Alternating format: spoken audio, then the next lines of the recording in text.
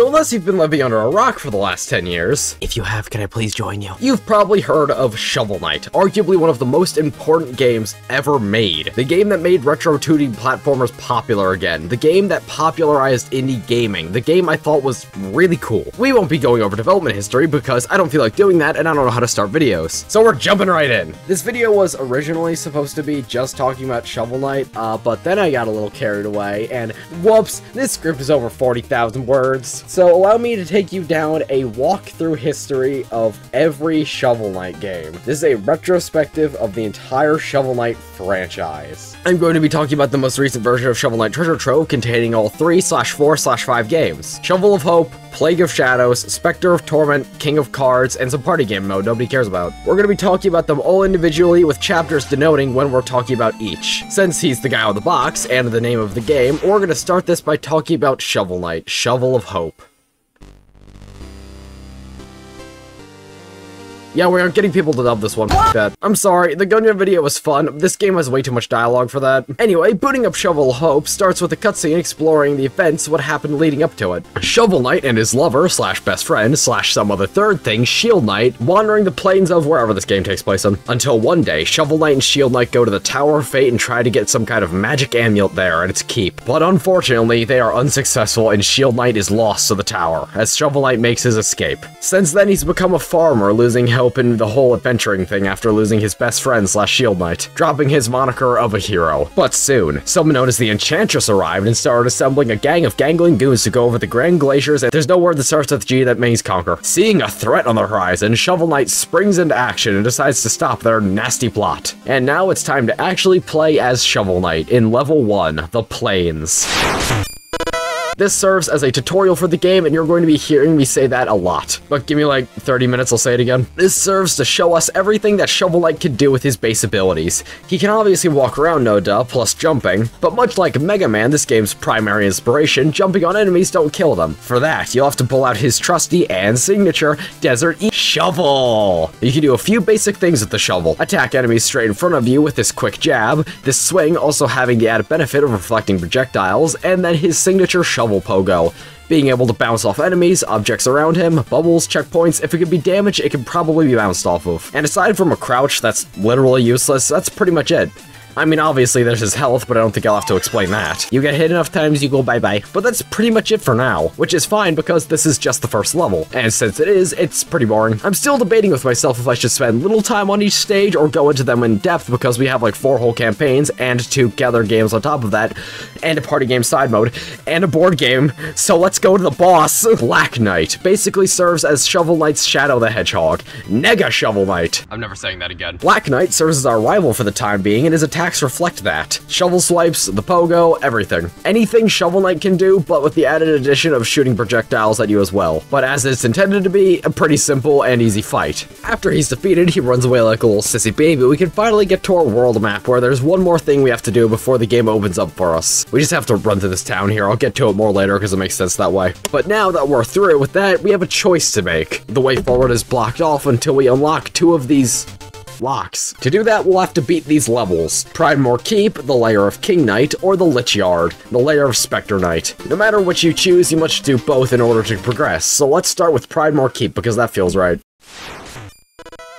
Pridemore Keep is our second level of the game, and if you just started out, it's going to be your actual first challenge. The enemies in the first level were nothing too special. The most dangerous they got were skeletons with little swords. But now we have mages that throw fireballs, and knights that will block your attacks, and King Knight's signature rats. Since we talked about Shovel Knight in the last stage, let's talk about this stage and this Shovel Knight. Since this game is heavily inspired by Mega Man, each stage is very long, but with checkpoints throughout. Something Shovel Knight does with checkpoints that I've never seen anywhere else in any other game, though, is that you can break them. If you do, you won't be able to go back to that checkpoint, but it'll give you gold in exchange. Usually around like 250-ish. Gold, if you couldn't guess, is used at shops in the towns and such, but it's not town time, it is Pridemore time. It becomes its really cool risk reward if you should break a checkpoint and get the cash, or play it safe and have somewhere to respawn. This becomes amplified when you're taking into consideration that upon death, you drop a bunch of gold. So is breaking a checkpoint for all those riches really worth it? Most times no, but if you're a seasoned at the game, go for it. Every level has 5 checkpoints and a ton of goodies to find inside, like a Kinder Egg. You guys think I just give up on writing? Like, if I said anything funny up to or after this point, like, genuinely, You can often find hidden rooms scattered throughout levels that typically just contain a chest which gives you some gold, but sometimes can give you a sheet of music, more on that later. But the final thing that's consistent with every level is Chester.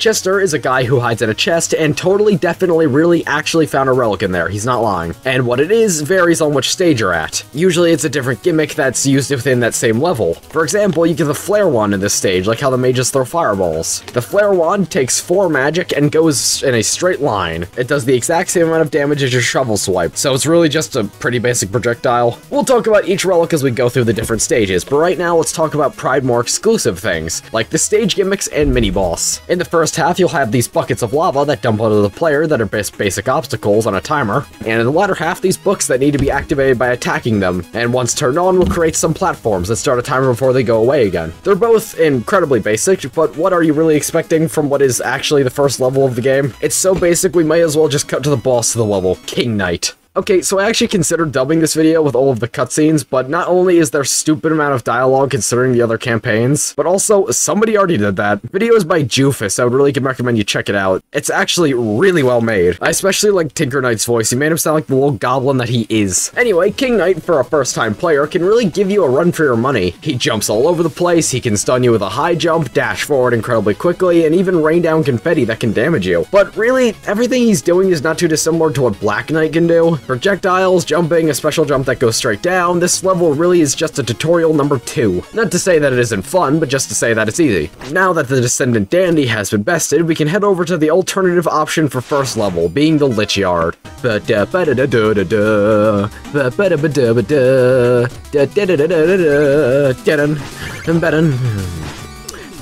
And now the Lich Yard is a lot more in depth than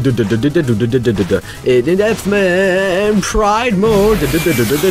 Now the Lich Yard is a lot more in depth than its Pridemore predecessor. There are these shrubs you can bounce off of, or alternatively whack with your shovel to make them go higher in the air, then bounce off of for extra height. There are ghosts that you cannot kill, but only stun. There's a big old skeleton boy as a mini-boss. Weighted platforms that need 2 entities to be on them at one time in order to go down. This stage will go dark at certain segments with lightning to back it up. Also, am I the only one getting reminded of Nintendo Land Luigi's Mansion right now? The darkness kind of annoys you though, like, could you imagine watching a YouTube video like this? I don't know why Luigi's Mansion came to my mind, I was just kind of hoping you'd forget during the cutaway. The Lich Yard is definitely where it starts picking up in difficulty, especially with some of the platforming challenges that require the shovel pogo to reach higher areas. Luckily, the relic from the stage serves to alleviate that. The Phase Locket is an item that'll turn you invincible for 2 to 3 seconds. Shovel Knight fans will convince you this item sucks ass, but allow me to defend it for a second. It's not only invincibility, but it's also an air stall, which can be more handy than you would think. It's not fantastic, especially considering the amount of magic it uses, but it's an okay enough relic.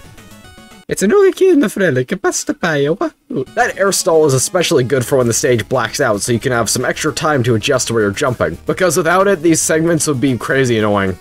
Like lice. Anyways, I'm trying to be somewhat quick on specific levels, but also spend long enough to make it seem like I'm going in really in-depth. So I say we head to Specter Knight now. So, Specky is a very tricky boss to pin down, often throwing his scythe around and teleporting to catch it, with, of course, mixing up how he'll do it. Straight down, across the whole thing, boomeranging back to him. He also has this big slash that can home in on you, along with his big move of raising the dead and making things go dark. But he's a pretty deceptively simple boss. He's definitely going to be the hardest one for you early on, though. Not crazy or anything, but cool. But that's the first 2 levels taken care of, so let's now head to the town. Oh boy, fellas, we're going to the town. This will be super interesting and definitely won't last a minute of discussion. This is basically your NPC hub for the game. Those sheets of music you find throughout the levels can be given to this bard here. For an exchange, he'll give you gems and the ability to listen to any song you want to, so Spotify. There are 2 shopkeepers here that'll increase your health and magic. One with meal tickets and the other you just have to buy. And you can find meal tickets either from this goat or another thing I'll talk about later. And finally, the basement, where Chester is selling some goodies, like this orb that bounces all over the place and a fishing rod that lets you catch fish. And this lady who will let you do this cool bottle minigame. She couldn't possibly be evil. Let's talk about the stuff Chester sells, though. The Chaos Orb will bounce all around and deal damage to enemies. Most scenarios, the Flare Wand is better, but I found the Chaos Orb to be really good against bosses because it can bounce off of walls. The Flare Wand, if you want to do 2 damage, you'll have to use 8 magic, since it's 4 magic per shot.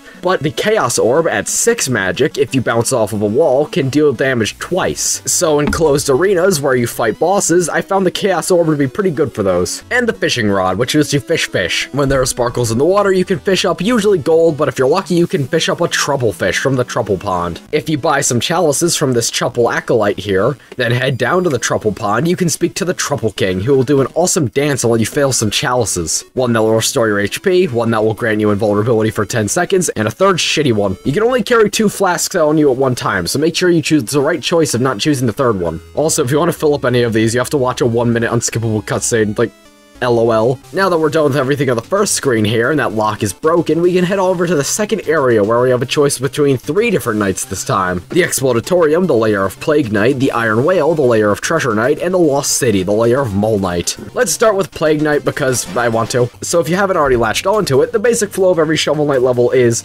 start off the level, introduce a new gimmick, then proceed to use that gimmick throughout some part of the level, then alongside that introduce a different wackier gimmick. It reminds me a lot of Pizza Tower in that regard, one overarching gimmick with a different one to back it up. Like the Lich Yard had those plants you could jump off of along with the darkness of the screen, and for Plague Knights, it's these fire geysers you can run across throughout the entire level with exploding platforms during certain parts. Big fan of the enemies in this level too. This really cool mini-boss that uses the potions pulled from the mini-game earlier, these rats that jump at you and explode, and these slime Shovel Knights. Plague Knight, why do you have these?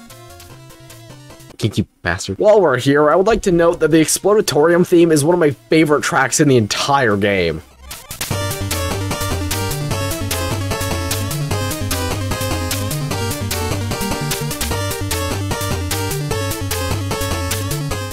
I'll only say this once and bring it up when it's exceptionally good, but almost every song in the soundtrack is sublime. Buy it on Steam or listen to it however you may. Also, I completely forgot until just like now when I was going back and editing this script, but there's a relic here. The alchemy coin, it's a coin that may or may not, when it kills an enemy, give you a bunch of cash. The chances are very low. This is not Plague Knight themed garbage. Not a ton else to talk about, so on to the boss, who's predictably Plague Knight. What? His boss fight might be one of my favorite and most unique fights in the entire game thus far. He has this arena with blocks filling in the bottom of it, and as the fight goes on, he'll break more of them with his potions he throws at you, summoning big vats that can chain react and explode, trails of fire that go across the ground. Genuinely a pretty difficult boss, especially with how mobile he is. This is where the game really starts spicing up with the difficulty, but it's still like the third boss of the game, so yeah, good night. Speaking of good night, every night Shovel Knight has a freight recurring dream of Shield Knight falling from the sky and him having to catch her. Various enemies will try to stop you, but his love for her will always break through in the end. Drama queen. Anyway, now that we have cleared out the Explodatorium, we can head to the second town, which was previously locked to us. The second town, known as the Armor Outpost, is like the first town but way cooler, mainly because of the airship area where you can upgrade your armor and your shovel. I'll go over the shovel upgrades first, since they're simpler. 3 upgrades, all permanent. One will give you a spark across the ground that you can shoot at max health, like Link's sword beam. One will let you charge your shovel to deal more damage, and the final one will let you dig up mounds of dirt in one swipe, who cares? But the armor upgrades are actually way cooler. A bunch of different ones to choose from that I don't remember the names of any of them, so I'm just going off color. The red armor, which lets you drop less doubloons when you die. This one's just whatever. The purple armor will grant you more magic, but you take more damage. Not the greatest, but definitely still useful. The silver armor will, if you pogo off of somebody's head twice in a row, it'll give you a free charge slash to use at a moment's notice. Honestly, probably the best one. The black armor, which will cause you not to take any knockback from enemies, but you slide way more. So if you ever want that classic Mega Man experience, here you go. And the gold armor, which is literally useless but funny. Unlike the shovel upgrades, these cannot stack, so pick wisely. The silver armor every time is the best one. Also, there's like a boss fight here or something, it's barely noteworthy at all. I'll talk about it way later. Might as well move on to the next level already, no reason for my thought process here, so off to Treasure Knight. So Treasure Knight stage is our only water level of the game, and since it's a water level in a game that isn't Mario or Sonic, it's actually really fun. It doesn't slow you down at all, instead only making you jump higher and fall slower, like how Mega Man X did it in Launch Octopus. This is probably one of, if not my favorite level in the whole game. Not only is the water just a fun way to mix things up, but I love almost everything about this stage. It intertwines with its gimmicks beautifully. There are these snails that can only be attacked by swiping forward, since their heads are sticking out from that direction. And when you get them into their shells, you can ricochet them off walls, which works perfectly with every other enemy being able to get simultaneously subsided if shot with one of these scatter shot shells. These tentacle enemies that are not only roadblocks, but platforms. Everything connects with each other masterfully in this level. I love it. It has a fun mini-boss against this big fish carrying around Chester. These anchors that fall down and can be used as platforms. This f***ing music.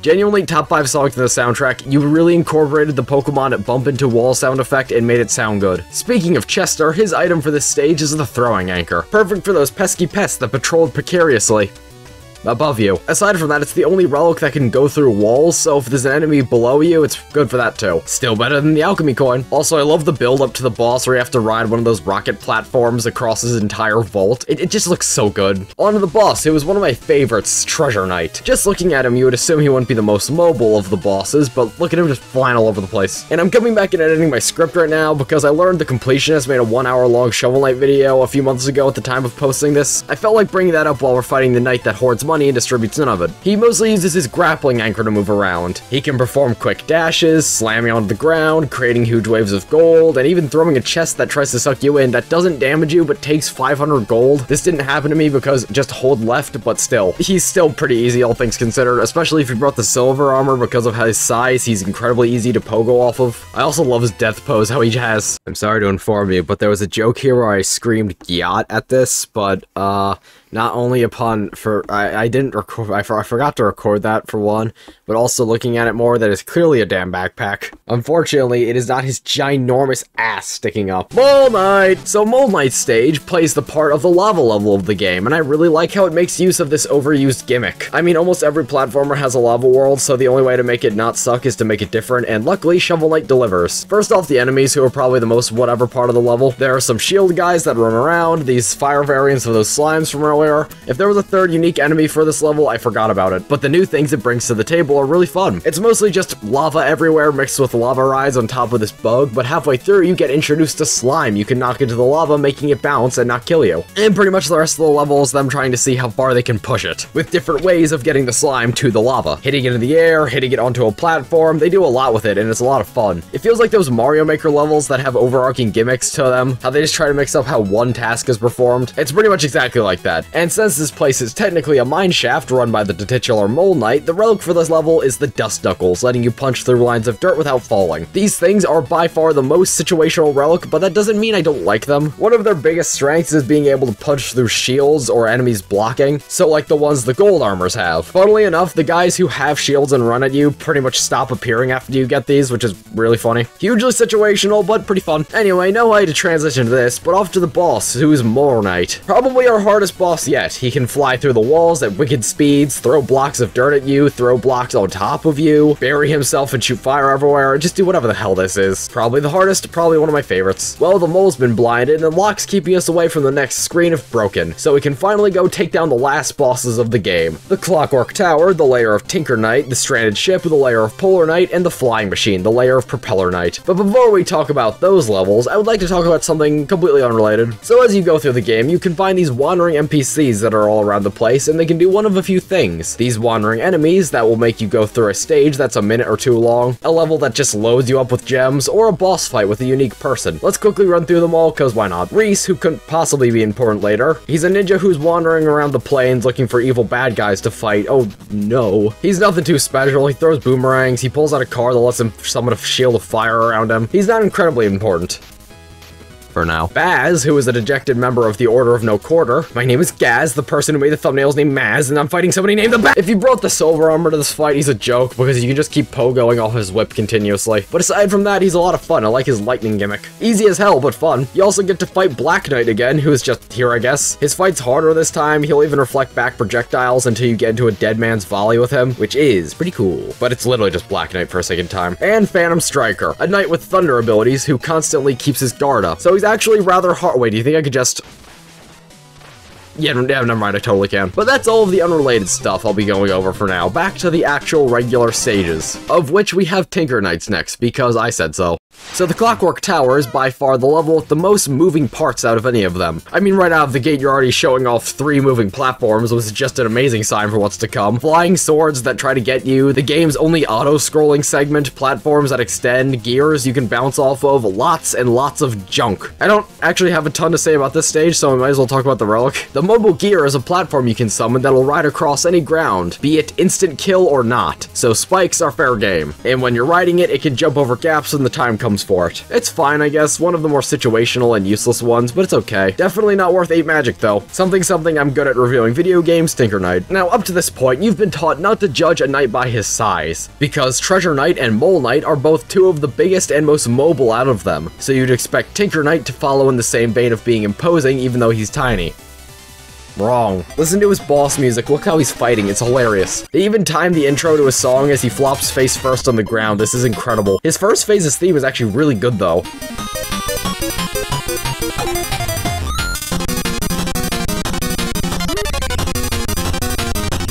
But as I just said, and you probably guessed, he has a second phase, where he ditches the head-on approach and jumps into a giant-ass mech. It's equally as pathetic. So you need to climb up the mech, then bounce on his head while he's up there. But since they have... Now, you can't just keep bouncing on his head infinitely, he's got missiles up there shooting right above his head to counteract this. Luckily, I have my stupid invincibility amulet to counteract the counteracting. Yeah, his boss is kind of a joke. In the first half, it's funny, in the second half, it's depressing. I have no segue into this next one, I'm just kind of doing them sporadically, so Propeller Knight.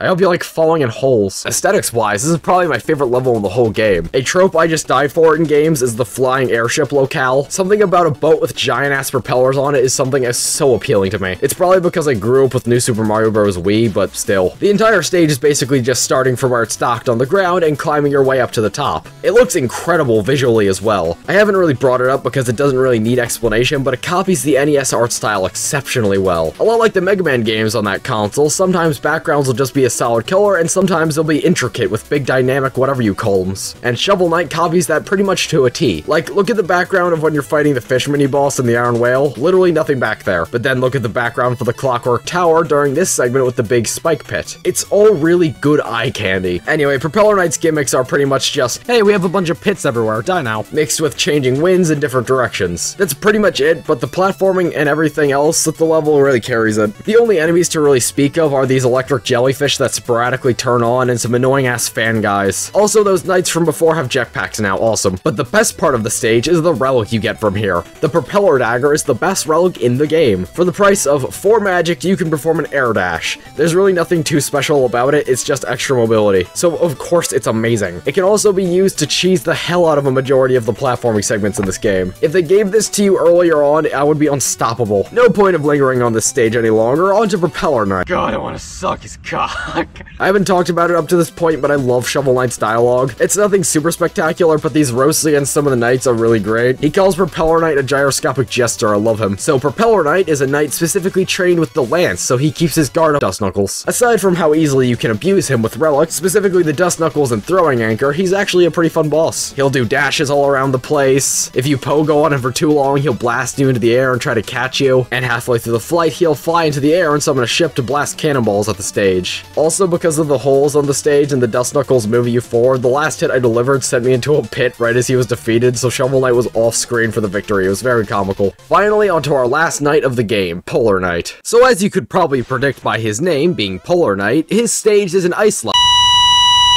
Okay, don't get me wrong, ice levels annoy me, but this one's not actually that bad. The sliding isn't too obnoxious, and plus, most of the level doesn't even take place on ice anyhow, so who cares? Most of it just takes place inside of the aforementioned stranded ship. Definitely my second favorite stage aesthetically. The background is really nice and beautiful with the Aurora Borealis. The interior of the ship makes me feel like I'm in an early game Terraria house. I like it. The enemies here are kind of disappointing me though. Like, one of its only unique enemies is just a reskin of the shield guys from Mole Knight's stage. There are wolves and people who throw spears, I guess. They got nothing. Speaking of nothing, is this stage's relic, the Warhorn. The Warhorn is an area of effect relic that does a giant instant kill circle around you that costs 20 magic. Yeah, this thing sucks. Genuinely, I didn't even use this once in the stage I got it in. And also, by the way, just in case you thought this thing would be good against bosses, it only does a single point of damage to foes that are not regular enemies. So many members of the Order of No Quarter barely take any damage against this thing. It blows, literally and figuratively. Sorry I don't have too much to say about this one, but it's a nice level. What do you want? I like these bird statues you hit with your shovel and they like go across the ground, I guess, but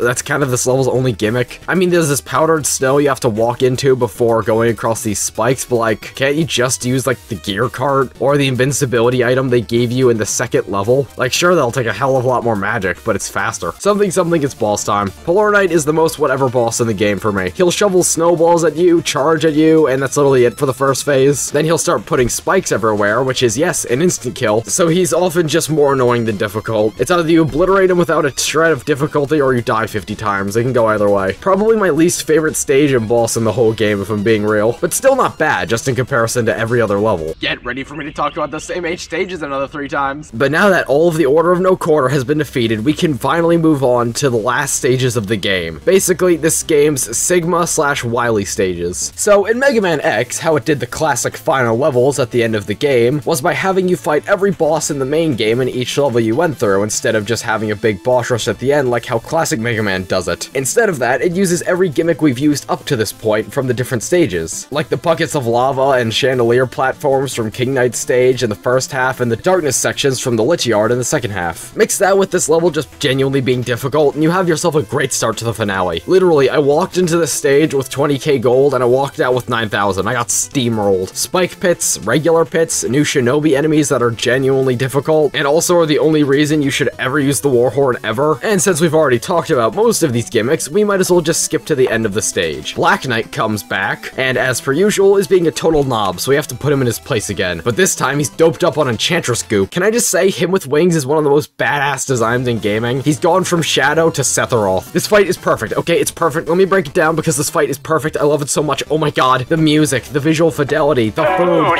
the atmosphere. It's all perfect. Okay, so first off, the music, which, oh my god.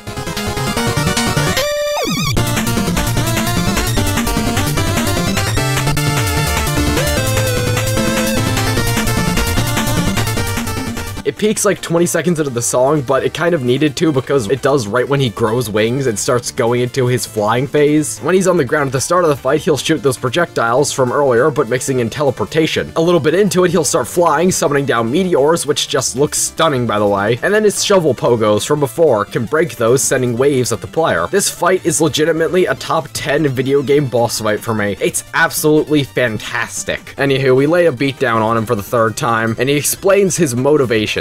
He was never a part of the Order of No Quarter, but instead wanted to protect the Enchantress because he knew who she was. The Enchantress just so happened to come about right after Shield Knight's disappearance because Shield Knight is the Enchantress. He didn't want anybody to harm her, so instead tried becoming allies and to snap her out of it with words, which of course was unsuccessful, so it's up to Shovel Knight to save the day, predictably. And on to Enchantress Stage 2 we go. The second level follows roughly the same as the first one. Start off with the Treasure Knight segment underwater with some of his enemies, then a Mole Knight segment with just fire, not a lot else. No Plague Knight segment though, wonder if there's a lore reason for that. Then a Polar Knight segment with those bird statues. And finally a Tinker Knight segment where it scrolls upwards. No Propeller Knight segment though, but that's probably because he's a bitch. We already talked about all of these ideas and gimmicks already, so there's no real reason to go over them again. So let's just skip to the boss, which is just more shit we already did. Classic Mega Man boss rush, been there, done that, moving on. Okay, one thing I do like though is how the game gives you an opportunity to save them or not after they've been defeated. Nothing happens if you do or don't, but it's a nice option. On to the 3rd level of whatever it's called. Good golly, I'm so good at writing. Time to tackle the final Enchantress level and end this. Oh no, blocks that come straight at the player, what will I do?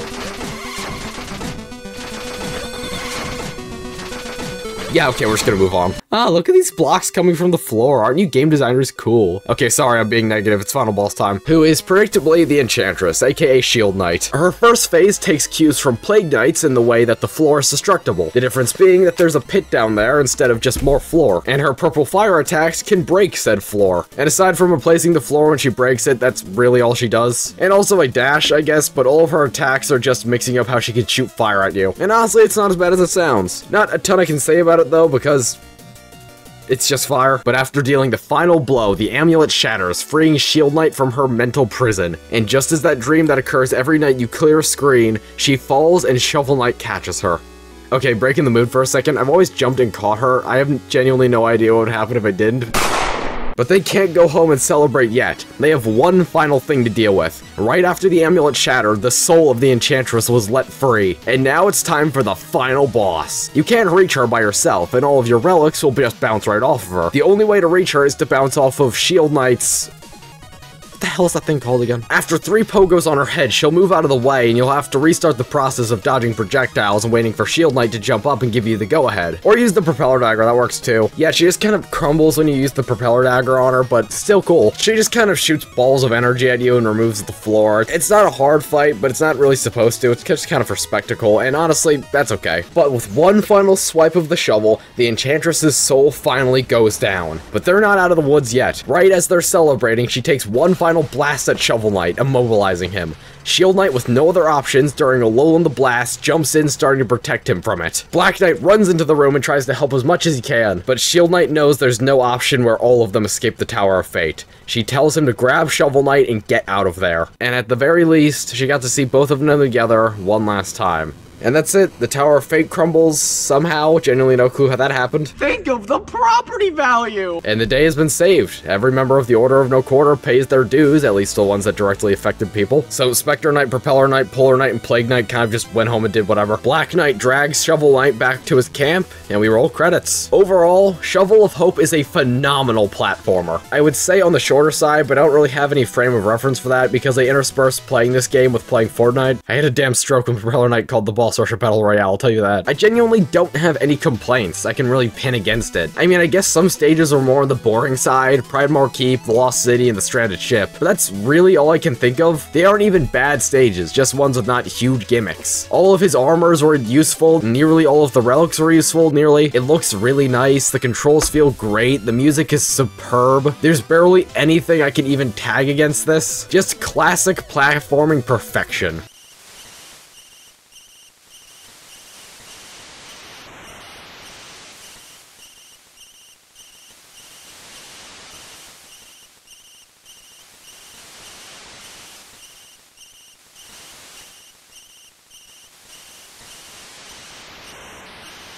Okay, that's adorable. What great friends! So now that we're done with Shovel of Hope, prepare for me to talk about Shovel of Hope again in about a minute or two, and then 5 minutes from now. Before we hop into our next campaign of Treasure Trove, let's look at some of Shovel Knight's crossovers, because I'm bored. So there's obviously all of the other games he's been in, Yooka-Laylee, Rivals of Aether, and Smash Brothers. But what about the crossovers in his own game? Well, for that, we're gonna have to take a look at the console-exclusive variants of this game. Yeah, not a lot of people know this, but depending on if you own the Nintendo, Xbox, or PlayStation version of this game, you get an extra fun thing inside of it. Also, if you own this game on PC, you get nothing because you suck and you smell bad. Let's start lame and get cooler as we go on. So specifically on the Nintendo versions of the game, they have amiibo support. Shovel Knight, Plague Knight, Specter Knight, and King Knight all got amiibos, which is pretty cool. It's nice owning figures of these little guys. But what is way lamer is what they actually do. So if you're playing the campaign of the respective knight you're using the amiibo of, like the Plague Knight amiibo in Plague of Shadows, you can either summon a fairy of any knight you want from Madame Meeber, or for everybody except Shovel Knight, you can put on a cool new costume. It looks pretty cool for everybody except for King Knight. He looks gross and bald with it on. Put that damn thing back on flat top, but Shovel Knight gets something else. Also, there's a variant of the Shovel Knight amiibo that makes him all gold, but it literally does the exact same thing as the regular amiibo. This is why the country's going to shit. So Shovel Knight has to earn that cool costume because his campaign's amiibo, instead of just doing one thing, and that's it, it gives you a custom knight you can make. And also the 2-player mode is locked behind this because of course it is. I did not test it. I could imagine Shovel Knight multiplayer not being very fun, but why did you have to lock it behind the Nintendo version? And even then, behind a figure you have to buy? Anyway, the cool thing is the custom knight. He plays identically to Shovel Knight, that is because he is Shovel Knight, but the difference is instead of having to buy meal tickets or magic and buy relics, you can just level up through collecting cash instead, giving you random relics each level up. It's whatever, I guess, not nearly as cool as the other console-specific versions. What's mainly fueling that is 1, you have to pay for these figures if you want to use them, and 2, the things they give you aren't very cool, so who cares? Hi, you caught me editing my own video that I poorly researched to add an extra 5 minutes to it. So when I initially got that footage of me playing as the custom knight, I only did it for like 5 minutes because I assumed you'd just get relics and health upgrades in a staggered order. And frankly, I didn't really care to play anymore. Until much later in the video when I was editing a different segment where Shovel Knight Rivals of Aether has an item known as the Ghost Gauntlets. I assumed this was an original creation for the game. Until I decided to actually fact check my dumb rushed self. It was only then that I learned the custom Custom Night has its own unique relics, upgrades, a bunch of other nonsense. So yeah, we're talking about it for longer than I expected. Whoopsie. Also, before I spiral off into that, the Amiibo Night doesn't lock with 2-player behind it. Yeah, I was just wrong with that one. I thought it did because it used to back in the day, which is where I guess I got that misconception from. But no, apparently through an update, they made it to where every version of the game has co-op. I also didn't fact check the multiplayer thing because I f***ing suck at making video essays. Starting off small and getting cooler as we go, each Amiibo unlocks new challenge stages. Yeah, cool, who cares, moving on. Depending on how many levels you have, you can change the palette and skin of Shovel Knight. So body swap at the base, upgrade, and then later on you can be a fish, I guess. There are also trails, emotes, a bunch of junk like that, just aesthetics. But what isn't aesthetics are your charge moves and special moves. You get a bunch of these you can equip, but only 2 at a time. But they do a bunch of neat stuff, like the Burrow Bomber lets you charge forward, the Flare Razor lets you drop down and create pillars of fire, remember that for later. But the way cooler ones are the special moves. You can unlock a dash, a cloud you can use to glide on, a double jump, or just Plague Knight's bombs, because why not? Now all of that is really neat, but the cherry on top of all of this is the exclusive relics. 7 whole new relics are created just for this. The Flare Rod will create an explosion directly in front of you, dealing 3 hits. Primarily good for bosses. The Toe Anchor is great if you want to reliably fall in pits. The formerly mentioned Ghost Gloves that are literally just the dust knuckles with projectiles taped onto them. The Buzzsaw Boomerang, which is useless, don't use it. Shadow Knight will cast a little dude in front of you. The Rising Dagger will let you go upwards, which would be way better if I didn't already have a Plague Knight burst and double jump or whatever. And finally, the Infinite Dagger, a variant of the Propeller Dagger that travels at an infinite distance until stopped. Yeah, of course this is busted. With all of this, I take back what I previously said. This isn't horribly lame. This is just regularly lame. Yeah, I kind of had to do a whole 2-hour playthrough just to get the experience of this guy. And the other exclusives I just think are better. Not only because they're more fun to do, but like,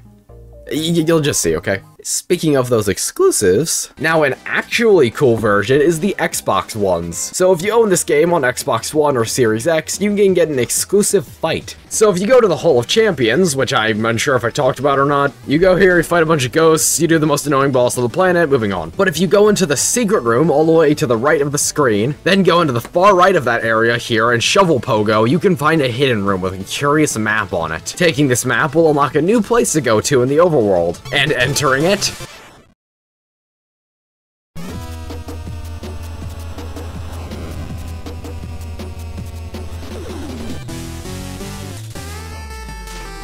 this game is a masterpiece. So, the Nintendo version got some crummy-ass amiibo figures, and the Xbox one got the pissing Battletoads as a boss. Pimple Bash, or whatever the name of the third one was, all show up here. I'm not going to pretend like I've ever played a Battletoads game, so all of this is new to me. Out of all of the version exclusives, this one definitely had the most effort poured into it. We start off with this vertical shaft that I'm honestly not even going to try to hype up, it's very unfun. You only have one attack option, and there are these stupid-ass rats that instant kill you with their scissors. And the boss you fight here has literally 2 moves. One where he turns into a dumbbell and charges at you, and the other one where he punches you with his large fist. But the second phase is actually really cool. You get to go through the classic Battletoads Turbo Tunnel. This is genuinely so cool that they went through the effort of changing up the game this drastically twice just for one boss. The Turbo Tunnel is pretty fun, even though I suck at it. The only thing I don't like are these dumbass birders that kill you in one shot. That's no fun. But this whole segment's pretty good. And finally, it ends off with a proper boss against the other green one. He mostly just jumps around, but he can summon the other 2 Battletoads to help him out, so there's some variety here. It reminds me of that one phase of Sally's stage play from Cuphead. I don't know why that came to mind, I just thought of it here. But they go down predictably, and as a reward for defeating them, they give you the Toad Armor. Yeah, stick with the silver one. It lets you run, do fast shovel swipes, gives you more damaging pogo, and gives you a dash attack. The downside is that your regular shovel swipes do half as much damage. Yeah, who cares? Honestly, a lot of fun, especially considering that this whole thing is both free and optional. But on to by far the coolest one out of all of them. So in all of the PlayStation versions of the game, either PS3, PS Vita, PS4, or PS5, if you go to the Hall of Champions again, located in the same spot, you'll get a different map, this one with the Omega symbol on it. Then, if you go back to the hub world, you'll see a strange robed figure wandering around. I mean, Microsoft allowed them to have the Battletoads, which are admittedly one of Xbox's dead franchises, so who is Sony allowed Shovel Knight to fight? Maybe Sly Cooper, or Jak and Daxter, maybe even Spyro? It's Kratos. It is insane to me that the Shovel Knight developers pulled this off. This would be like if Shovel Knight got to face Link or Kirby in battle. This is so bizarre and so damn cool. His fight isn't just novelty though, he's genuinely one of the hardest bosses in the game, probably the hardest for the time you fight him. For one, your relics won't work on him, and 2, it's the pissing God of War we're talking about. He doesn't pull his punches at all, he'll hit you with his Blades of Chaos, use them to grapple to the walls, do this spin thing with them, and if you had any thought in your mind that pogoing on him would be fine, no! He'll do this swipe followed by this badass spike into the wall, doing ludicrous amounts of damage to you. I died twice doing this, and I have dozens of playthroughs to this game, and I struggled. It gets even worse when he powers up halfway through and starts dragging pillars down, being more frantic, and he doesn't even stop when you deplete his health bar neither, because he just breaks the floor. Now we're in a flying segment. This is one of the coolest crossover fights I've experienced in a video game. And fun fact, this is canon. Both the lead developer on God of War and Yacht Club Games said this was canon. Factor that in with the Battletoads also being canon to this universe, and that means that Kratos from God of War and the f***ing Battletoads could have crossed paths at some point in a real video game. That also means that Shovel Knight has canonically defeated Kratos, which means when it comes to power scaling, which I know is cringe, he is more powerful than the guy who killed Zeus. Which also means that this stupid f***ing idiot death battle where they said Scrooge McDuck would beat Shovel Knight is stupid and dumb and lame, and I hate it! How could they be so wrong? Now, just like the Battletoads did, Kratos gives you an award for beating him, being some buff-stood-up shovel, and the title of Ghost of Shovels. I like the idea that Shovel Knight and Kratos both left on good terms with each other. Poker Night at the Collection 3, I want these two in it. Anyway, taking it to the blacksmith, he immediately breaks it, but on the upside, you get some badass armor out of it. The Chaos Armor will give you Kratos's, I already forgot the name, blades, and when you defeat enemy, orbs come out of them, replacing magic, which will be instantly collected. Collecting food will give you green orbs that replenish your health, and most enemies drop red orbs now, which will charge up some flame wall thing that flies forward. Also, his basic attack now becomes this stupendous air staller along with being just good to use. By far the best armor in the game. It also just has more swag than the Battletoads armor, let's be real here. But that's all of the crossovers Shovel Knight got in his own game. All of them are free except for the figures you have to buy separately for the Nintendo versions. They could have sold the fights separately as DLC, but honestly that kind of removes the magic of discovering this naturally, and you might be thinking they would make up the profits by hardcore fans buying the separate releases on consoles. That would be correct. I'll talk more about crossovers later, but now let's head on to our second campaign, Shovel Knight Plague of Shadows. Long ago, the plains are untamed, yada yada yada, Shield Knight gets dunked on, skipping forward, the Order is created, okay, here we are. Plague Knight, unlike the other members of the Order, had a more nefarious plot going on behind the scenes, to craft a potion so powerful it'll grant him his wildest dreams. And unfortunately for every member of the Order, they are unknowingly guarding an ingredient he needs, and conveniently for the game developers, each of them have one. So he's off on his quest, starting in the same place Shovel Knight does, the Plains of Passage. The plains are largely the same as it was last time, just some minor changes here and there, mainly made to accommodate for Plague Knight. Since it's the same damn thing, let's talk about how Plague Knight plays. Sounds like a Let's Play channel. Don't you tell me how many calories I need, bitch! Him and Shovel Knight are almost complete polar opposites. When it comes to how they play, Shovel Knight mostly benefited from being on the ground at most times. This was so he could use his array of relics to blast foes. If anybody got above him, he could use his throwing anchor. If anybody's in front of him, he could use the flare wand or chaos orb. Really, the best option he had for mobility in the air was the shovel drop for getting down safely and the propeller blade, which lets you dash forward. Plague Knight, on the other hand, greatly benefits from being in the air. For starters, he not only has a double jump, but he has a chargeable burst he can use as a makeshift triple jump, giving you incredible velocity. His bombs, when used on the ground, just have a tiny little arc that honestly isn't great, but when used in the air, they can not only be used to slow your descent, get phase lock it, but he also spikes them towards the ground instead. If you mix in the stall from the bombs he throws and using your burst properly, he can have a quadruple jump. Charge the burst on the ground, jump, burst immediately, and start charging your next burst. Double jump, burst again, it's that simple. And because of all of this, he just does leaps and bounds over Shovel Knight when it comes to how he can move. Very similar to his boss in that regard, how most of the challenge was just trying to pin him down in one spot. He's so ridiculous that Black Knight, who is a worthy foe for Shovel Knight at the start of the game, couldn't even lay a finger on Plague Knight because of how fast he moves. But on the ground, he slides all over the place and can't do much in the way of attacking. God, these guys would be cool in a platform fighter.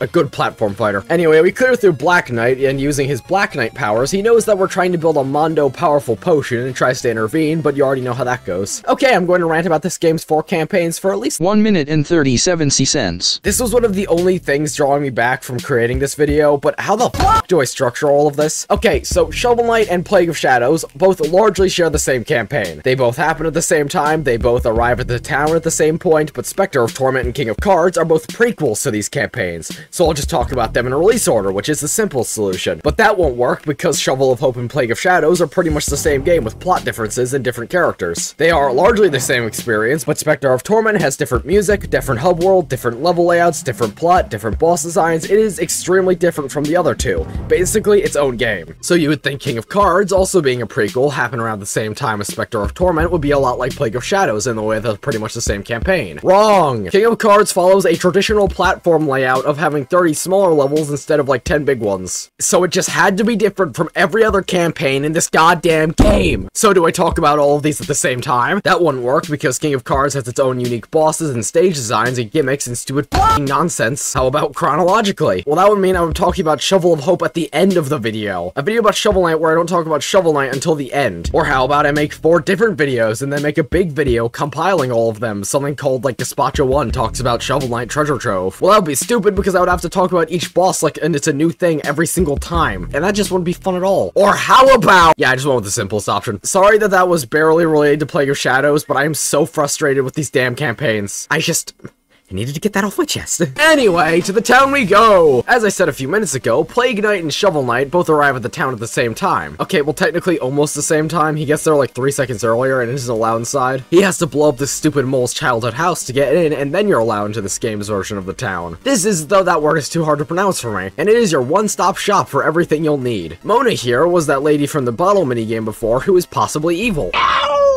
She'll aid you by mixing up the things you can do with your bombs. All of these upgrades you can apply on the fly with lots of different things you can try. They're broken up into fuses, powders, and casings. Each will add a fun little gimmick to your bombs. Fuses are the simplest, it'll just change how long it takes for one to detonate. Long fuse, short fuse, pretty fuse, self-explanatory. Powders will alter what happens when a bomb explodes, like producing fire that sticks to surfaces or waves of fire. The more powerful ones generally let you throw less bombs, however. And finally, casings will change how a bomb is thrown, going higher, bouncing, being absolutely useless, a lot of different stuff. And all of this is changeable on the go. So if you don't like an upgrade, you can just take it off in that second. Or maybe put it back on for specific situations. I won't go over all of them because there's far too many of these stupid little things, and much more of them when you take combining them into consideration. So now that we have some neat tools to our disposal, let's go through all of them at King Knight. Okay, I'm not going to spend too long on all of these stages, but just let me talk about this one as an excuse to talk about the differences of Plague of Shadows. First of all, each stage now has a new section to it, Plague Knight exclusive. It's really nothing special, just a little challenge that gives a lore reason to how Chester found the relics in the first place. That bastard didn't find those in a chest at all! That lying son of a bitch! You don't have to buy any of the Arcana, which is a regional dialect of what Plague Knight calls relics. Instead, they're traded for the relic you found earlier in the stage, that's then given to Shovel Knight, which was a very good decision because the bomb upgrades will be draining most of your cash throughout the game. The only other way they change things up is the Cypher Coins. The Cypher Coins are placed sporadically throughout levels, and they're the way you unlock new bombs you can buy from Mona. These are scattered all over the place, so the player will learn different ways you can reach new areas, like bursting and jumping into bursts and stuff. It's a really clever way of teaching the player how to do certain things and rewarding them for it. Looking past that, that's really everything that's different for Plague Knight. Almost every stage is largely the same, so we're not going to be doing the, now that both of those stages have been beaten, we can move on to the next screen thing we did earlier. Instead, I'm just going to talk about the game as an overview from here on out. Also, King Knight is even more pathetic than last time because of Plague Knight's godlike movement, and we learn what Plague Knight is actually after, each knight's essence. I don't exactly know how he gets their essence from them, but go off, I guess. Also, the Arcana we get in this stage is the big bomb or whatever. It's exactly what it sounds like. Okay, here's the rule I'm setting up. If a stage is barely changed at all besides the extra hidden room, I'm just going to talk about the Arcana on the stage. On the topic of Arcana, magic works a lot differently than it did for Shovel Knight. For one, it recharges automatically, since Plague Knight has no good way of refilling it, since he doesn't get trouble chalices. That is the only way it has changed. Specter Knight's stage gives you Leech Liquid. It takes a while to start, and if you're hit during that startup, it'll be cancelled, but if you pull it off for a short amount of time, you'll be able to gain health from every time you hit an enemy. It's okay, I guess I didn't use it nearly as much as the Phase Locket. And Specter Knight gets as expected Knight. After beating those two levels, Plague Knight will drop down the screw lifts and meet Mona dancing. Yeah, this campaign is a lot more plot than the last one. If the plot of the last game was the stereotypical you gotta save the girl kind of plot, then Plague of Shadows is the romantic comedy. Plague Knight is is literally just the incarnation of, well, he's murdered a couple people, but he's just a silly little guy. He's so shy and nervous to ask her to dance with him, it's adorable. Anyway, on to the next couple of levels, which starting out with the Explodatorium again, has changed a little bit. Since this is literally his house, you arrive a few minutes after Shovel Knight does, but you beat him to the boss arena, just so things can work storyline-wise. The Staff of Surging is the arcana you get for this level, and I really like the consistency with Shovel of Hope because this is garbage. It would be very good if you could use this in combination with all of your other movement options, but you can't, so it sucks. I guess it's fine if you need to attack an enemy above you, but it gets outclassed hard later in the game. The boss for the stage, since we are playing as Plague Knight, is Shovel Knight, which is really cool, and you can do pretty much everything you can do at that point in the game. Throw anchors, drink the Triple Chalice, use the Flare Wand, pretty much everything. It's a really fun fight, and they even get around the problem of the guy you're fighting canonically winning, where instead of just having him be undefeatable, Plague Knight actually wins, but unfortunately for him, Shovel Knight wakes up and delivers a Charge Slash, sending him to the mat. He gets that essence later though, don't you worry. Okay, so like what is essence exactly? Because Shovel Knight just keeps it in a chest with him when he's asleep, and when he lost it, nothing really happens to him. Is it like their soul or something? I don't really think you're supposed to question it, so I'm not going to anymore, because I think the answer might scare me. Also unrelated, but I like to imagine Plague Knight winning this fight was just his accord of what happened here. Well, I technically beat him, but he got back up when I wasn't looking. Anyway, on to Treasure Knight now. Also, ignore my skin, I was getting that amiibo footage from earlier and couldn't figure out how to change it back, so he looks like a complete nub now. The arcana you get from this stage is the Vat. At a moment's notice, you summon a quick platform that you can stand on before it falls. Great for when you accidentally burst into a pit. The rest of Treasure Knight's stage just plays out the same. Before heading to Mole Knight once again, we might as well talk about some miscellaneous stuff. All of our Wandering Warriors? That's not their name. I'm gonna say it anyways. All of our Wandering Warrior fights play out the exact same, except for you can recruit Baz into Plague Knight's army if you want. I love this goofball. And also the armor outpost. So you weren't allowed into the other village, and it's the same with the second one. Fortunately though, Percy has engineered a catapult that will take you straight to a completely unguarded armory, where they can take anything they want. Unfortunately, Percy and his dumb horse brain miscalculated, and you get sent flying into the exact middle of town, where you have to fight a bunch of guards before taking it over. Now you can't buy armor here, but what you can buy instead is a Trouble Flask, which will let you speak to the Trouble King. Finally. He's unwilling to aid Plague Knight because he's rotten, no good, and evil and all that, but, adorably, Plague Knight isn't really here for Ichor. He just wants to learn how to dance so he can be with Mona, and that's just... It's adorable, but also the Trouble King is the person you buy all of your armors from, so we'll go over them real quick. The treasure trappings will let you drop less gold upon death, but also magnetizes treasure to you when holding burst. Pretty similar to Shovel Knight's red armor in the way that I'm never using it. The goo garments will let you do a Metroid screw attack wall jump. Yeah, you already know this is the best one. The list could end here if I wanted it to. This is the only good option. The ward robe is literally just Shovel Knight's black armor. No knockback from foes, but you're slippery now. And Plague Knight was already very slippy, so I would not recommend this one at all. And finally, the dandy duds, which do nothing but look cool. Unlike your bomb upgrades, these can't stack, so pick wisely. Yeah, the wall jump one, obviously, who wouldn't want that? Also, before we head to Mole Knight, I wanted to point out that if you try to dance in front of Mona, he'll get really nervous and start tapping his fingers together. This is the best platform protagonist I've ever seen, that's ever been written, that's been ever made. Yacht Club, I want to have your children. Anyway, Mole Knight's stage is practically identical, except for the segments where you ride the Speedle across the lava. They can be almost entirely bypassed if you use the Vat correctly in burst jumps. The item is the Smoke Bomb, and it makes you invincible as long as you're within it. It sucks ass. Moving on. Before we go on to the next screen, let's revisit the Hall of Heroes since we're playing as Plague Knight now. So I mentioned this earlier, but Plague Knight and Shovel Knight's campaigns both happen around the same time, but they both keep passing each other over at certain points. Like Shovel Knight got to the armor outpost before Plague Knight came in and trashed the place, while Plague Knight just so happened to get to the Hall of Champions first, where in his version everything is fine, no ghosts at all. Except for Plague Knight is here to create some.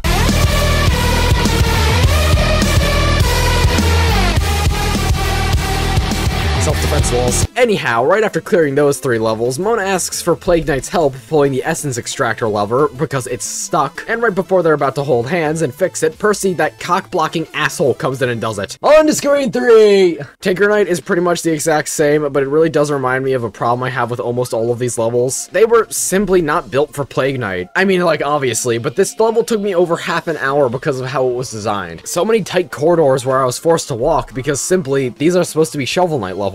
It makes me very happy for the next 2 campaigns coming up. They changed their minds and decided to make brand new levels for Specter Knight and King Knight. Plague Knight has such a fun way of controlling with his bursts that it makes me sad that I can't use them to its full potential. Allow me to use an example I thought of just now while editing this. Shovel Knight is like Mario and Plague Knight is like Sonic. Mario levels typically focus on being slower but with tighter platforming, and Sonic levels being the opposite, mainly being bigger open levels with multiple branching pathways, and a less focus on platforming and a bigger focus on just going going fast. And both of them work with each other. But now let's take Sonic from one of his games and put him into one of Mario's levels. He would struggle pretty damn hard, which is the problem I have with Plague of Shadows. You're taking a character that's made for speed and isn't exactly the best when it comes to precise platforming, and then putting him into levels where that exact thing is required, especially with Tinker Knight as a boss himself. The hardest part about this boss is Shovel Knight was trying to actually reach him. It was a cool mix-up that no other boss had done up to that point, but Plague Knight can just simply jump up there. There's barely any challenge with him. Or how about the item you get in this stage, the Fleet Flask? It lets you run at stupidly high speeds, but besides a challenge level testing you on your ability to use it, it's barely ever practical. I mean, it's still fun to play around with, don't get me wrong, but it could have been so much cooler. I would go to Propeller Knight next, but Black Knight cock-blocked me on the world map, so we're heading to him next. But this time, when you start the fight, he's talking to Mona instead of whoever the hell it was the first time. She's wondering where she actually fits into Plague Knight's plan, or if she's just being used to brew the potion of whatever Plague Knight called it. Plague Knight can't muster up a response because he's too embarrassed to share his feelings with her, so she runs off and we proceed to beat the absolute living shit out of Black Knight for being that guy. After this, they return to the lab and Mona isn't there. Just Percy again. I just love Mona and Plague Knight so much. Two lovers that have crushes on each other, but neither of them want to admit it to the other because they're too scared to admit their feelings because they don't know if the other feels the same. It's just, oh, I'm alive! Plague Knight is the epitome of just like me for real. He's adorable, they're adorable, this campaign is adorable, this is making me feel things, I love it. I will say this, it definitely has Shovel of Hope beat when it comes to story. I just feel so mushy inside playing this. Anyway, back to the levels again, and the flying machine gives you the Staff of Smacking, or whatever it was called. Incredibly fast, close combat whacking. Good for those bosses that stay in one place for a few seconds so you can just whittle away at them. And Propeller Knight still turns me on, so off to Propeller Knight so we can end this. It gives you the stupid blue potion of uselessness. Moving on. It makes you invincible, but only to enemies, so like, why even bother at that point? Look what they need to mimic a fraction of our power. But now that all of the Order of No Quarter has been defeated, plus Shovel Knight, we can finally make that ghastly brew Plague Knight has been dreaming of. But we need one final component, the essence of the Enchantress. So it's off to bust her up once again. Okay, one thing I'll definitely give to Plague of Shadows campaign is that the Enchantress Stage 1 is so much fun to speedrun. I got through this entire thing, including the boss, in 7 minutes because of how this boy can move. It was a blast. Also, something unrelated I didn't write down, but Plague Knight canonically fights Black Knight, then Shovel Knight fights him. If he wasn't on the Enchantress scoop when he summoned those wings, how did he do it? Like, maybe he just did that, I don't know. Which implies Plague Knight beat him up, then Shovel Knight did right after for no reason. Which makes his theme a billion times more badass. It's truly his last stance against you and the Enchantress. Plaguey and Blackout have a conversation right before his fight, where he tells Plague Knight that Mona was trying to negotiate a deal to get the Enchantress's essence to protect Plague Knight. She was doing all of this behind his back to protect him. They obviously fight and Plague Knight steamrolls him, and he's convinced he needs the potion to earn her love when it's clear to Black Knight that she already loves him. So we press on, head through the second level, beat up everybody who we betrayed earlier, get donked on by Shovel Knight a second time, and head on to the final level. I love how the first part with the blocks that fly towards you is the only applicable usage for the stupid blue potion I could find in the entire game. Really, the level leading up to the Enchantress is just a joke for Plague Knight, but the Enchantress herself is much harder, mainly because both you and the Enchantress can break the ground now, so you have to be careful on where and when you're throwing. It definitely makes it a lot spicier for a second time around, but she goes down all the same, and just kinda gives you her essence, because she knows if she keeps fighting, she'd have to deal with Shovel Knight at the same time, who enters right after this. And finally, everything is set. Plague Knight has all of the essences he needs, and the potion is complete. But right before he's about to use it to make himself all-powerful, Black Knight barges into the room with Mona, so she can explain how she already loves him, potion or not. But unfortunately, Black Knight was too late, and the concoction destabilizes. Then we get some kind of freaky mental battle against a female version of Plague Knight. I kinda had to go to the bathroom, so luckily the boss was nice enough to not attack me and enter its second phase all by itself. And now it's time for the real final phase. You have to face this giant plague doctor, whatchamacallit.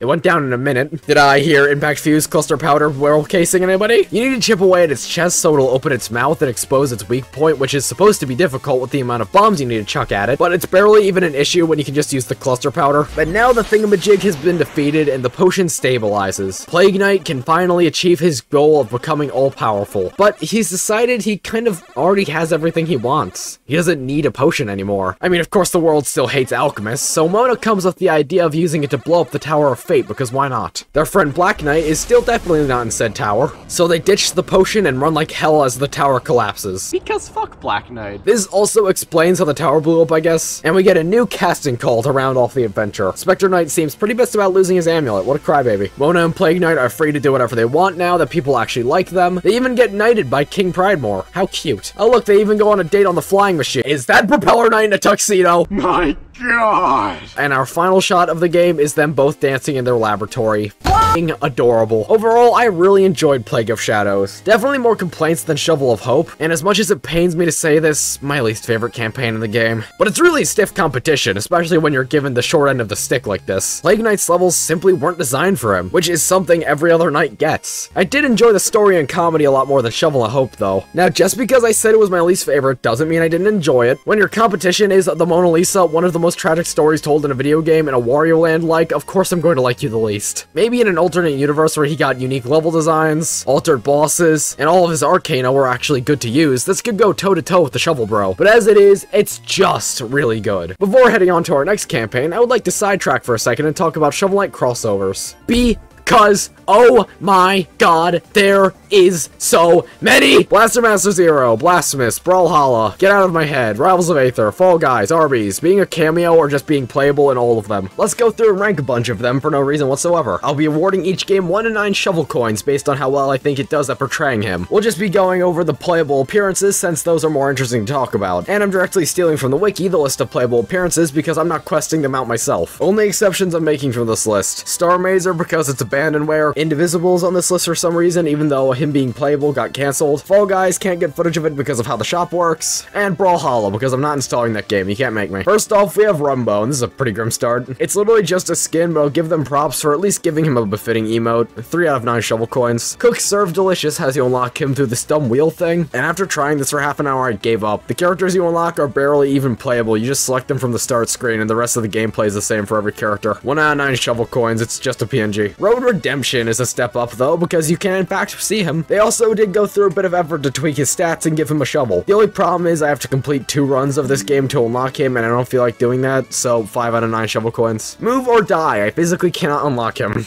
You have to unlock him through leveling up and I can't do that unless you play online with others, and these servers are barren. As it is, it's just another skin, so like 2 out of 9 shovel coins. Dino Run DX, he's not just a skin you can equip but simply a hat, so I'll put him on the same level as the last game because at least I could actually play as him this time. 2 out of 9 shovel coins. Blaster Master Zero's Shovel Knight is by far the best one yet. This is just Shovel Knight. He can swipe, shovel pogo, throw his anchors, use the phase locket. This is just Shovel Knight inside Blaster Master Zero. 7 out of 9 shovel coins, well done. Right back down to reality though, Runner 3's Shovel Knight is just a skin. At least it looks nice, so 3 out of 9. Indie Pogo though really pulled it off. He has the Dust Knuckles, Propeller Dagger, the Warhorn. They even incorporated the Fishing Rod into his moveset. This really feels like Shovel Knight on a trampoline. 8 out of 9 shovel coins. Following up a good interpretation of Shovel Knight in a fighting game, we have Blade Strangers, which is a worse interpretation of Shovel Knight in a fighting game. Okay, it's worse representation of what Shovel Knight can do, but I think this is better because, god, it's funny. They even gave him a weird-ass Japanese voice, I love it.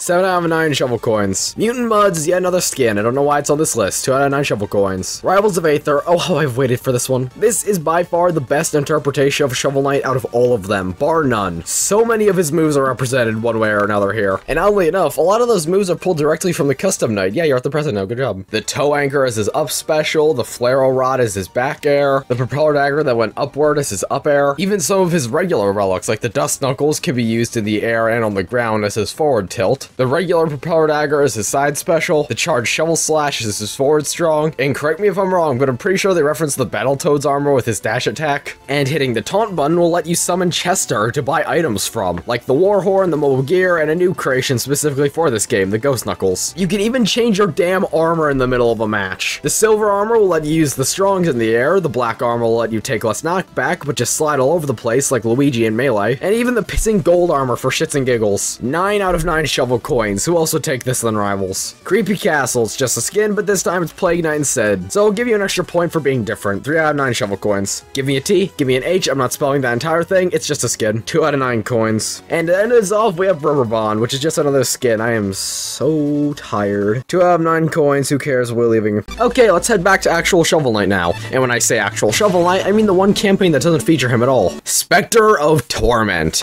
Long ago, these— You're gonna say that shit every time, aren't they? It's Specter Knight's job to collect an army of invincible knights for the Enchantress and form the Order of No Quarter we have grown so attached to. So yes, this is a pretty cool prequel. With every member of the Order collected, an amulet he has grows stronger. Something lore that isn't explained thoroughly, and we're off to our first level. I suppose we'll keep up the tradition of explaining how the character plays in the first stage. So Specky has a few tricks up his undead and disgusting sleeve. Instead of a shovel or bombs, he gets a scythe, which he can use to attack enemies and skateboard. He has a pretty basic scythe swipe similar to Shovel Knight's stab. The only difference is Specter Knight's is faster. They're practically the same move, but in the air, he can use his scythe to slice through enemies and gain some height and distance. It doesn't matter if it's a lamp, bubble, or enemy, he can glide right through. He also has a wall run on non-slick surfaces, so grass is a no-go, but dirt is fine. He has the same magic meter as Plague Knight, except for this time it's darkness, so it doesn't regen. You need to hit foes so darkness can flow into you, like the orbs from the Chaos Armor. And that's pretty much all he brings to the table. Also, him jumping breaks blocks, but I forgot to mention it because of how useless it is 90% of the time. His moveset is simple, but that doesn't mean bad. Very fluid with how everything interconnects with each other. Wall jumping into an air slash never gets old. You might have also noticed this, but this entire level has been altered to play at Specter Knight's strengths. But I really like the similarities to the Planes of Passage from the last 2 campaigns. The same but different. It's really symbolic in some way my brain is too small to understand. In the same vein as that, Black Knight meets you at the end of the level where he looks like it's going to be his fight from the last games, but this time he breaks the floor and brings in his battle companion Terrapin. His moves are exactly the same, but Terrapin mixes things up pretty well. When he fires his blast of energy, Terrapin can knock it back, basically making them play badminton with it, and generally just taking up space on stage. He actually almost got me, but luckily I'm so awesome and his attacks bounce off my super cool muscles and I won. We tried to convince Black Knight to join our fan club, but he obviously doesn't want to because of the anti-hero thing, and he recognizes Specter Knight's fighting style from somewhere as well, referring to him as Donovan. Yeah, I think you need your eyes checked, buddy. This is clearly Specter Knight. He refuses to join and pisses off, and we are sent to our hub for the game, the Tower of Fate. Oh yeah, the Enchantress scolds you or like something, but the Tower of Fate. Instead of an overworld, Specter of Torment gets this little hub he can walk around, buying new robes, increasing your darkness, getting new items, all here, including a bunch of funny stuff like dropping candles on gold armors for no reason. Relics, previously referred to as Arcana, now known as Curios, can be purchased from this guy here, known as Red. So you no longer get specific items from different stages, you can instead purchase them in any order you want to from this handful it gives you. I said you 3 times in that sentence, didn't I? It's really nice and open feeling with the amount of freedom this gives. On the topic of freedom, Specter of Torment lets you choose any stage you want to go to in any order from this mirror here. I love the non-linearity that really mixes up the formula we've gotten used to. Well, so let's mix things up and go from left to right, and befittingly going to the Lich Yard first. So this goes for all of the stages, but all of them have changed drastically for Specter Knight. Instead of being a graveyard, it's a little town now. Every stage has its own new gimmicks as well. Instead of the weighted platforms and bushes of before, we now have fire that needs to be extinguished and invisible platforms. The darkness is still here though, because it's the Lich Yard. I think the platforms and wall magically appearing right as he touches them is a cool idea, but I cannot get behind the extinguishing fire. I fell in the same pit like 15 times because of it. It's way too annoying. Every level also gets a new theme in the background, so this is practically an entire new game. And if you ask Yacht Club, it is because they sell it separately for $10. Aside from that, all of the suspects you'd expect are here. Skeletons, big skeletons, ghosts, the usual. What's new is the boss, however. Predictably, Specter Knight can't be our boss because he's too lovable to hurt, so it's the Phantom Striker residing here instead. It's pretty much the same fight from the last 2 campaigns, but this time he can summon down extra thunder. Cool, I guess. And he refuses to join the order. I am so happy the Enchantress isn't keeping tabs on us right now because we are going 2-0. I also got 6,000 gold right after this level, and I immediately rushed to buy the Rail Mail Cloak. It lets you grind on any surface with the scythe like City Escape from Sonic Adventure 2. This is genuinely the best armor out of any of these campaigns. I do not care. This makes him a billion times funner to play as Tony Hawk's Specter of Torment. I'm not even talking about the other cloaks yet. This one is just mandatory. What better place to go test out our new skateboard on than the Clockwork Tower? So here we are at Tinker Knight's little powwow, and goddamn did they improve the music for this one a lot.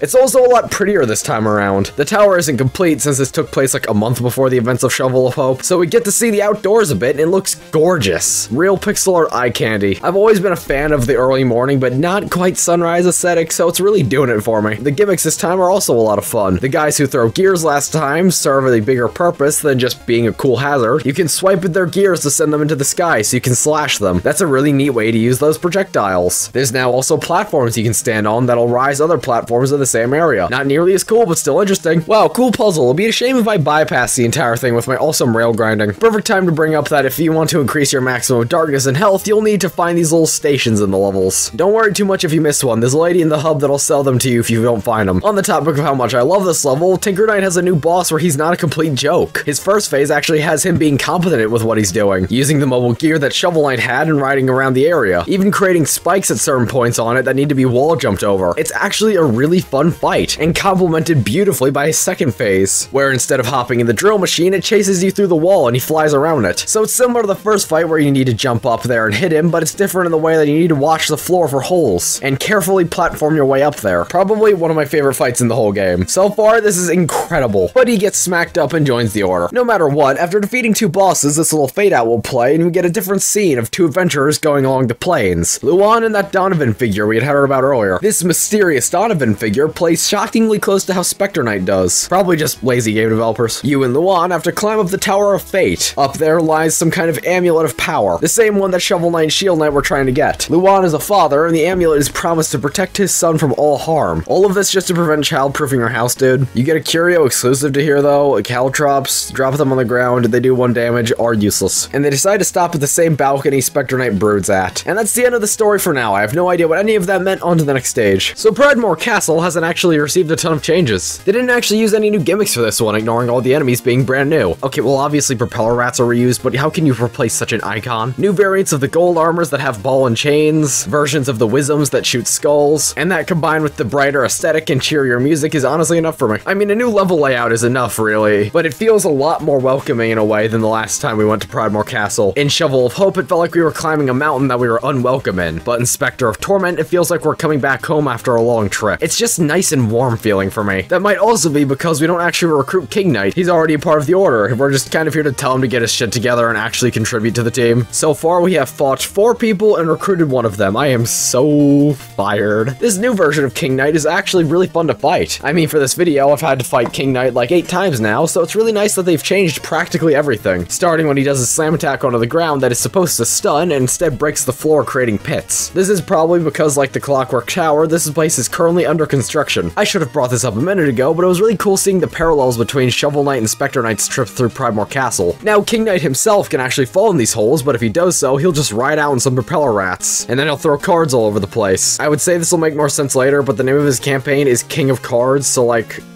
you can kind of guess what it's gonna be about. It's a simple fight, but what do you really expect from King Knight? King Knight starts doing his damn job again, and we're out. Before we can head on to our next level, though, we get a surprise visit from somebody I've barely talked about. Reese bursts into the room, coming to beat up all of the bad guys and such. Specter Knight tries to get him to leave peacefully, despite never meeting this child before, and the Enchantress comes in the room and covers him in darkness goop. And a fight breaks out, and honestly, the shout Reese is really hard. Like, he kicked my ass on the first try, he's tough. But we obviously win, because if we didn't, this would be a very short campaign. And he's our new portal guy, despite Specter Knight's resolve. On to the stranded shipyard. Aesthetically, this one has changed drastically, going from the previous outside and stranded ship to a frozen palace of sorts. Honestly, I like it a lot, but there's only so much I can say about these stages aesthetically and how they've changed without sounding like a broken record. So on to the new gimmicks, all of which I'm a fan of. You have these rails you can grind across. This is where you're supposed to be introduced to rail grinding, but you already know how that went. The blue ones will send you to the right, and the red ones will send you to the left. On top of that, there are switches that will switch which walls are where. Then you combine that with the buttons also changing which way the rails send you, and you have quite a mighty fine gimmick right here. I mean, it's a level built around my favorite gimmick in the whole game. Of course I love it. There's not a lot else I can say besides it's just a very well put together stage.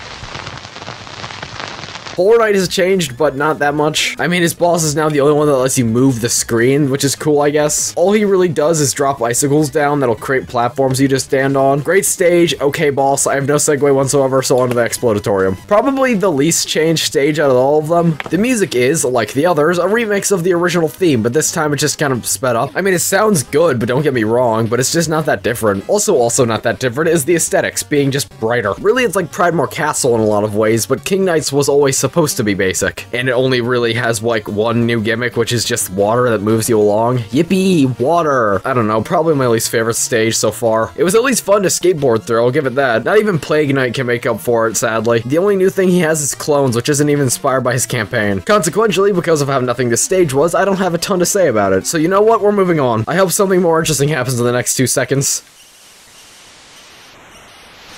Dang it, that was 3. We cut back to Luan and Donovan, who are now climbing to the summit of the tower. It's honestly just really cool seeing how they reimagined the hub into a level. Even if it was short, it was a lot of fun. They finally make it to where the amulet is, and right before they're about to grab it, Shield Knight comes out of nowhere and tells them not to touch it. A little hypocritical, considering she 100% touches it 3 minutes later. Donovan, being an absolute bastard, goes against Luan's wishes of hearing her out, and starts fighting her. It's really cool for the first time we actually get to beat the shit out of Shovel Knight's wife. It's a pretty good fight. She'll shield attacks from the front, semi-obviously, throw her shield like a frisbee and charge at you like she's holding a riot shield. This is genuinely a really good boss fight, but she goes down pretty easily. The tower starts collapsing somehow, and Luan tells Donovan that they should leave immediately, and Don, being a bastard, hits him out of the way and tries to grab the amulet at the last second, but fails and they both fall down.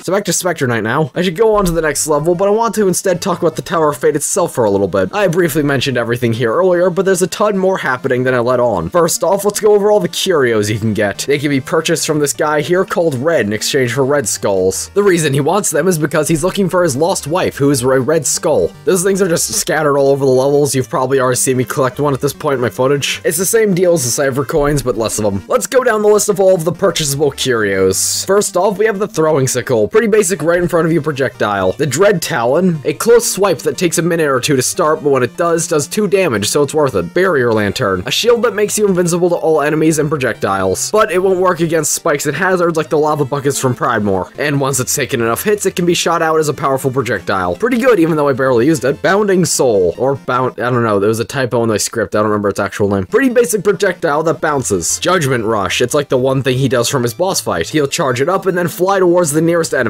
Skeletal Sentry. It's some skeleton that shoots arrows at things. I never used this. Next, Spider Scythe. It's like the Bounding Soul, but it'll stick to walls and such. Will Skull. Clutch this skull and regain will. I stole that description, but that is exactly what it does. What more can I say? Shadow Mirror. Like the Shadow Knight from the amiibo guy from earlier. It'll make another Specter Knight appear in front of you that can attack on your behalf. Good for those far away foes, I guess. Hover Plum. It'll let you float. This thing made the flying machine bearable. And finally, the Chronos coin. Slows down time for a little bit. Pretty useful all in all. I used pretty much every curio that was on offer pretty regularly. I mean, obviously the Skeletal Sentry and the Shadow Mirror aren't as useful, but I still used them. I mean, hell, Shovel Knight had relics I didn't use too often, so pretty good curio selection. None of the curios felt useless like Plague Knight's Arcana. Moving slightly to the right here, we have Manny, who will sell you new cloaks. You have to throw a bunch of money in this pot for him to appear, but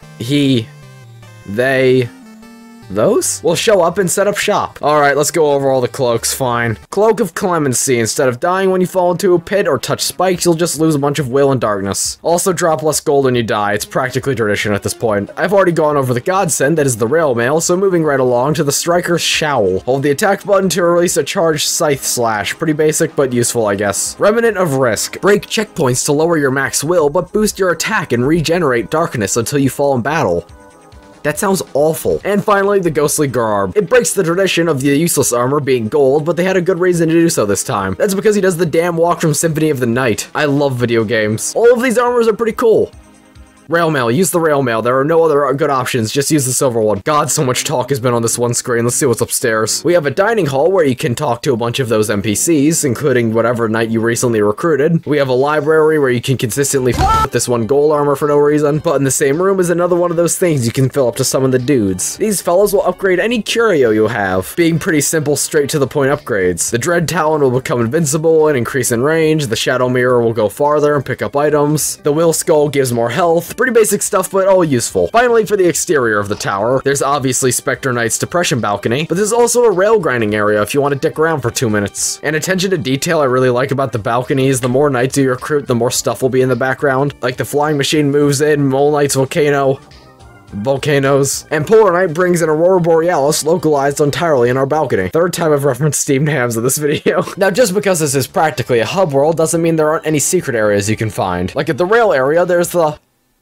Oh no. Okay, I don't know if this has a name, but I'm going to be calling it the Trial Tower from now on. This stupid piece of shit, dumb idiot stupid tower is essentially a roguelike. See how far you can get until you win. The only thing that really increases is your skill. It's random every time you go up, and dear god, this took me so long to do. And I've played this game before. Try to imagine how it looked for me on my first try. There's not even a good reward for doing it. It's just a stupid achievement in 1700 gold. I hate this stupid tower. It's why I do it every playthrough. All of this personality really makes the Tower of Fate feel like more than just a hub area. It's sometimes fun to just roam around here and screw off into the next level. He doesn't get an overworld, but honestly, this is a good trade-off. It also really drills in the fact that he can never leave until he's done with his mission. So let's continue on that mission with the Lost City. I actually like Specter Knight's trek through here a lot because you actually start on the outside of the Lost City and make your way in, unlike Shovel Knight who starts a little bit into it. This can be seen as A, a way to spice up the level and show some parts of it we never saw before, or B, Yacht Club not wanting to waste the background of the Kratos fight, so they create an entire outside section for the stage. Both equally likely, but the outside parts are really cool though. It spices up the stage a lot visually. They also don't introduce any new gimmicks with this stage, instead expanding off the ones of last time. There are blocks of slime you can jump off of now. Obviously the lava rivers can be turned into slime still, and the lanterns can be covered in it instead of slicing right through, you'll bounce off, which is used for some great puzzles going on. Great level all around. Even Mole Knight gets in on the slime action. It'll start out the same, but then when he does that big lava flare attack, he'll cover himself in the goop, making everything he does bouncy. He'll go through the ceilings as well as the walls, and when he pops out, he'll bounce. It's a really cute way to tie the stage gimmick into the boss. But that's really it for the Lost City. Time for the second to last level. The Iron... Oh, for the love of God! I love this scene because you don't even fight Baz, he just leaves. It's hilarious. Okay, but actually time for the Iron Well now. You know the drill. New gimmicks, new aesthetics, new music that absolutely slaps.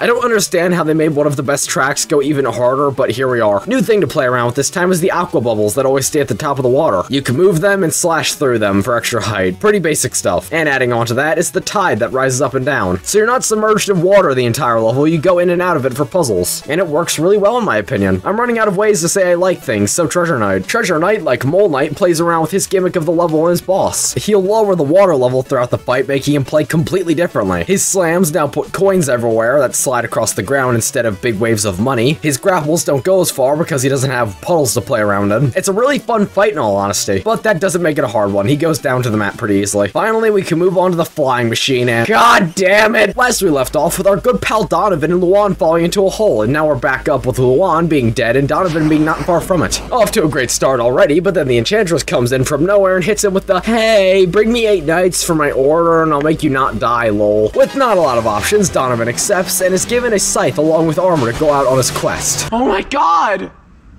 Shield Knight was the Enchantress the whole time?! Yeah, if you didn't already guess, Donovan and Specter Knight are the same person. They literally show this in the intro cutscene. So in their quest for protecting Luan's son, they have both died, gotten repossessed, and created one of the greatest sets the plane has ever seen. Great. Don't skateboard away from me, young man, I'm talking to you. Time to finish off the grunt gathering with the flying machine. This has barely changed, the music is the same as sped up. Holy shit, I'm slicing through those cannonballs, this is raw as fuck. Yeah, I'm sorry it ends on a note like this, but I have really nothing to say. It's just the flying machine. Again. Propeller Knight himself has also not changed, but the arena has. Yeah, it lures you into a false sense of security when nothing's changed at the start, but then the cannon ship flies into the background and just bombs the entire stage. This time his fight is taking place on top of a bunch of aircrafts, and honestly, really cool. A short fight, but a good one. Also, his rose is missing, wonder what happened to that. But now that 7 members of the Order of No Quarter have been gathered, we can finally look for an 8. Yeah, you know it's gonna be Specter Knight, we just don't know how yet. We return to the mirror room, and for the love of God, if people would stop breaking in here. I really hope the Enchantress got insurance. Black Knight breaks in and tries to save Shield Knight from the tower, not realizing she's already far too gone, and Specter Knight hears the fact that his boss is the same lady who got him into this mess in the first place, and Donovan is out for blood. Also, the old mirror dude is back, hooray! I don't know why he offers to operate the portal for us when we jump into a hole to start our quest, but sure, why not, alright. Enchantress Stage 1, for the most part, pretty much does exactly what all of Shovel Knight's Enchantress stages did, but this time all wrapped up into one level, and even combining the gimmicks, so you get the rushing water of the Explodatorium, combined with the jumping plants of the Lich Yard, the darkness also from the Lich Yard, combined with Polar Knight's rail grinding, or how about the water and that big fish from Treasure Knights, combined with the appearing platforms from...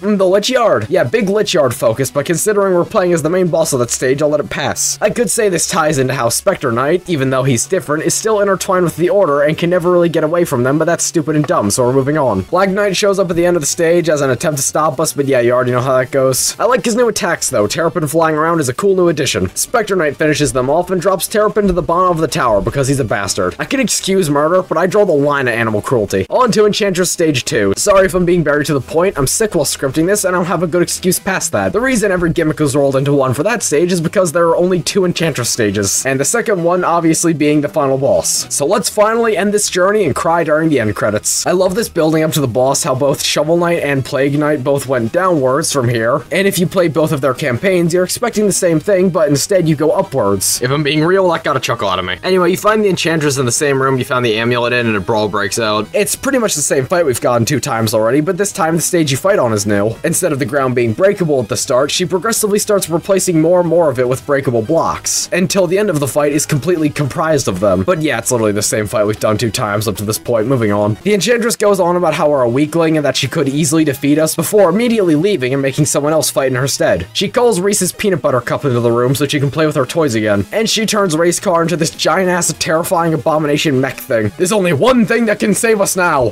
skateboarding. Okay, when do they have time to install this? Like, I know the Enchantress changed the tower a lot since she took over, but genuinely, when did she install a skate park? The boss fight against Shadow Reese is honestly a blast. This might just be because of the spectacle of rail grinding as the final boss, but shut up, it's my video. Aside from some tricky slashes off some lanterns, this is really not that hard of a boss. Kind of disappointed, honestly, with how easy it is. But hey, it looks really cool. All it really does is just shoot down fire and charge towards you. But damn it, man, you're skateboarding the whole fight. How could I complain about that? Both Plague of Shovels and Shadow of Hope had a better final boss, but this one sticks in my mind way more. Well, Race got the beat down, and the Enchantress decides, hey, that guy would be a great last addition to our order, and starts powering up the amulet to bring Donovan back to life. But before she blasts him with it, Donovan pipes up, and he begs her to use it on Reese instead, saying he'll become the final knight of the order. And she agrees, Donovan taking the amulet that was supposed to be used on him and directing it at Reese instead, saving his life and forever being trapped as Specter Knight. With his one final act of free will, he takes him and leaves the Tower of Fate. And that's the end! King Knight starts goldifying Pridemore Castle, the army of the undead starts destroying the Lich Yard, causing the villagers to flee, Propeller Knight takes over the skies, the armor outpost is overrun, the swords that the knights once had get turned into those stupid little missile things from the Clockwork Tower. This is not a happy ending. Nobody won in this except for the Enchantress. Donovan lost his humanity, best friend, pretty much everything. In the pursuit of everything, he lost it all. Our final shot of the clip reel ending credits is Specter Knight leaving Reese with the hedge farmers, and Specter Knight is left to forever remain in the Lich Yard. And when I say forever, I mean like a week. I'm breaking the mood real quick. So the Order of No Quarter is established right after the Enchantress gets created, and the Enchantress was born around the same time Shovel Knight went into retirement. But as soon as the Order was created, he came back to doing hero stuff so he could stop them. And since Shovel Knight takes a nap after every Order of No Quarter stage, that means the events of Shovel of Hope and Plague of Shadows took place over the span of a little under 2 weeks. Enchantress, honey, baby, darling, your Order of Invincible Knights lasted a fortnight. Hey, is that why Propeller Knight mentioned a battle royale in the boss rush? But now that I have completely ruined the mood, after all of the credits we get one final shot of Luan and Donovan before any of this happened. Luan is scared for his son's life with the reckless roadies going down. He throws Donovan an amulet. It was once a family heirloom, and Luan considers Donovan family. Donovan promises that no matter what happens, he will protect Reese. This final shot here is absolutely perfect. Them both sitting by the fire as the Tower of Fate, which would be both of their final resting places, looms in the background. I don't even have anything funny to say for this, it's just sad. Specter of Torment's story is just perfect and sad and dark, and it made me depressed. It was so good! For a reason, this is a lot of people's favorite campaign. Plague of Shadows and Shovel of Hope are like 2 sides of the same pie. One of them had better movement than the other had better relics than the other, one of them had better story than the other, but the other one was more original. Specter of Torment is the entire bakery. I mean, if I really tried to come up with some complaints of Shovel of Hope, I could. Without relics, Shovel Knight is kind of sluggish and relied way too much on instant kill pits and spikes.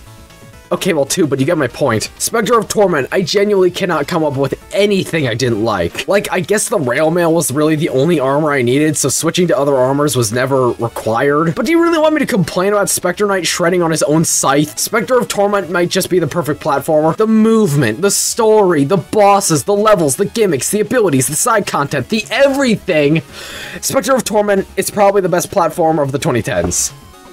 Second best. Yes, ladies and gentlemen, it is finally time for me to talk about my favorite Shovel Knight campaign, Shovel Knight King of Cards. Long ago, a new game is sweeping the lands known as Joustus, becoming a hot new trend among pretty much everybody, and King Knight wants in on it. Not for the fun of it, but for the glory. Whoever defeats the 3 Joustus Kings earns some kind of huge prize, and King Knight isn't just gonna sit by and not know what it is. It's time for him to start his Joustus journey. But before we play cards, we need to go through the actual first level. Yeah, it's the plains again. Who saw that coming? Early morning but before sunrise aesthetic. Early morning but before sunrise aesthetic save me. So as I mentioned way earlier, King of Cards is a Wario Land-like. Not anywhere matching the speeds of Anton Blast or Pizza Tower though. Closer to how Wario Land 1 through 3 played. His shoulder bash will be your main method of doing pretty much everything. If you bash at an enemy or wall that isn't a slick surface, you'll slam into it and go spinning into the air. And from this you can poke onto other enemies or destructible things and drill into dirt mounds, because he has no way of digging them up otherwise. Alternatively, if you don't want to deal with all of that, you can hit the attack button again to go into a roll. This is faster for just general mobility because he doesn't stop in the air at the end of it, and it also does some extra damage, but is also more uncontrollable, unlike the regular dash who are unable to cancel it in the air, and you won't pogo off of enemies. But that's really all he can do. All of his other abilities just come from the environment around him and how he allows you to interact with it. Bashing off of enemies to break things, slamming into walls so you can pogo onto stuff, rolling through armored enemies. What he can do might seem simple, but there is a lot of nuance underneath the surface, which by far makes it my favorite knight to play as. Specter Knight in close second. Maybe if Specter Knight was a Dilf like King Knight, I would like him more, but that pretty much wraps up how he controls and 1-1.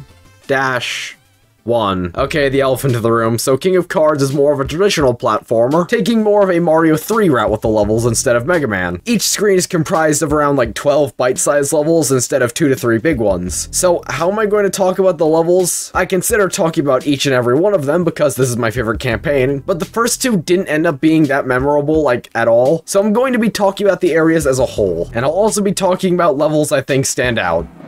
So like 2 of these overall. Also, after the first 2 levels, we get to speak to King Knight's mom.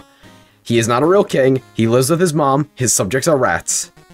God, I wanna fuck him. On to level 3 now, we get our feet a little wet with the Lich Yard. We run into our good old friend Specter Knight. He promises he'll teach us the true meaning of pain before he gets absolutely curve stomped. And he hands over us a Joustus deck and tells us to play our role, which I assure you King Knight is very good at rolling. So we can finally go actually start our Joustus journey. Let's head down to the old Joustus house and I'll explain how the game works. So Joustus is predictably a card game. Each card has an arrow on it or several that lets it push other cards. The reason you need to push cards is so that you can push them onto gems, and whoever has the most gems when the board fills up wins. A deceptively simple game, but an addictive one. I love Joustus so much. One of my favorite parts of his campaign overall. Now, Joustus isn't just for fun, it's also for keeps. Whoever wins a Joustus match gets to take one of their opponent's cards, including you. If you lose, you can just deadass lose a card. Now, if you lose a card, you can buy it back from Chester, so it isn't completely unfair. On the topic of Chester, he sells you things that can assist you in Joustus matches. I would like to draw a comparison to the YouTuber Dream for what Chester lets you do. Dream is beloved by millions for his eccentric personality,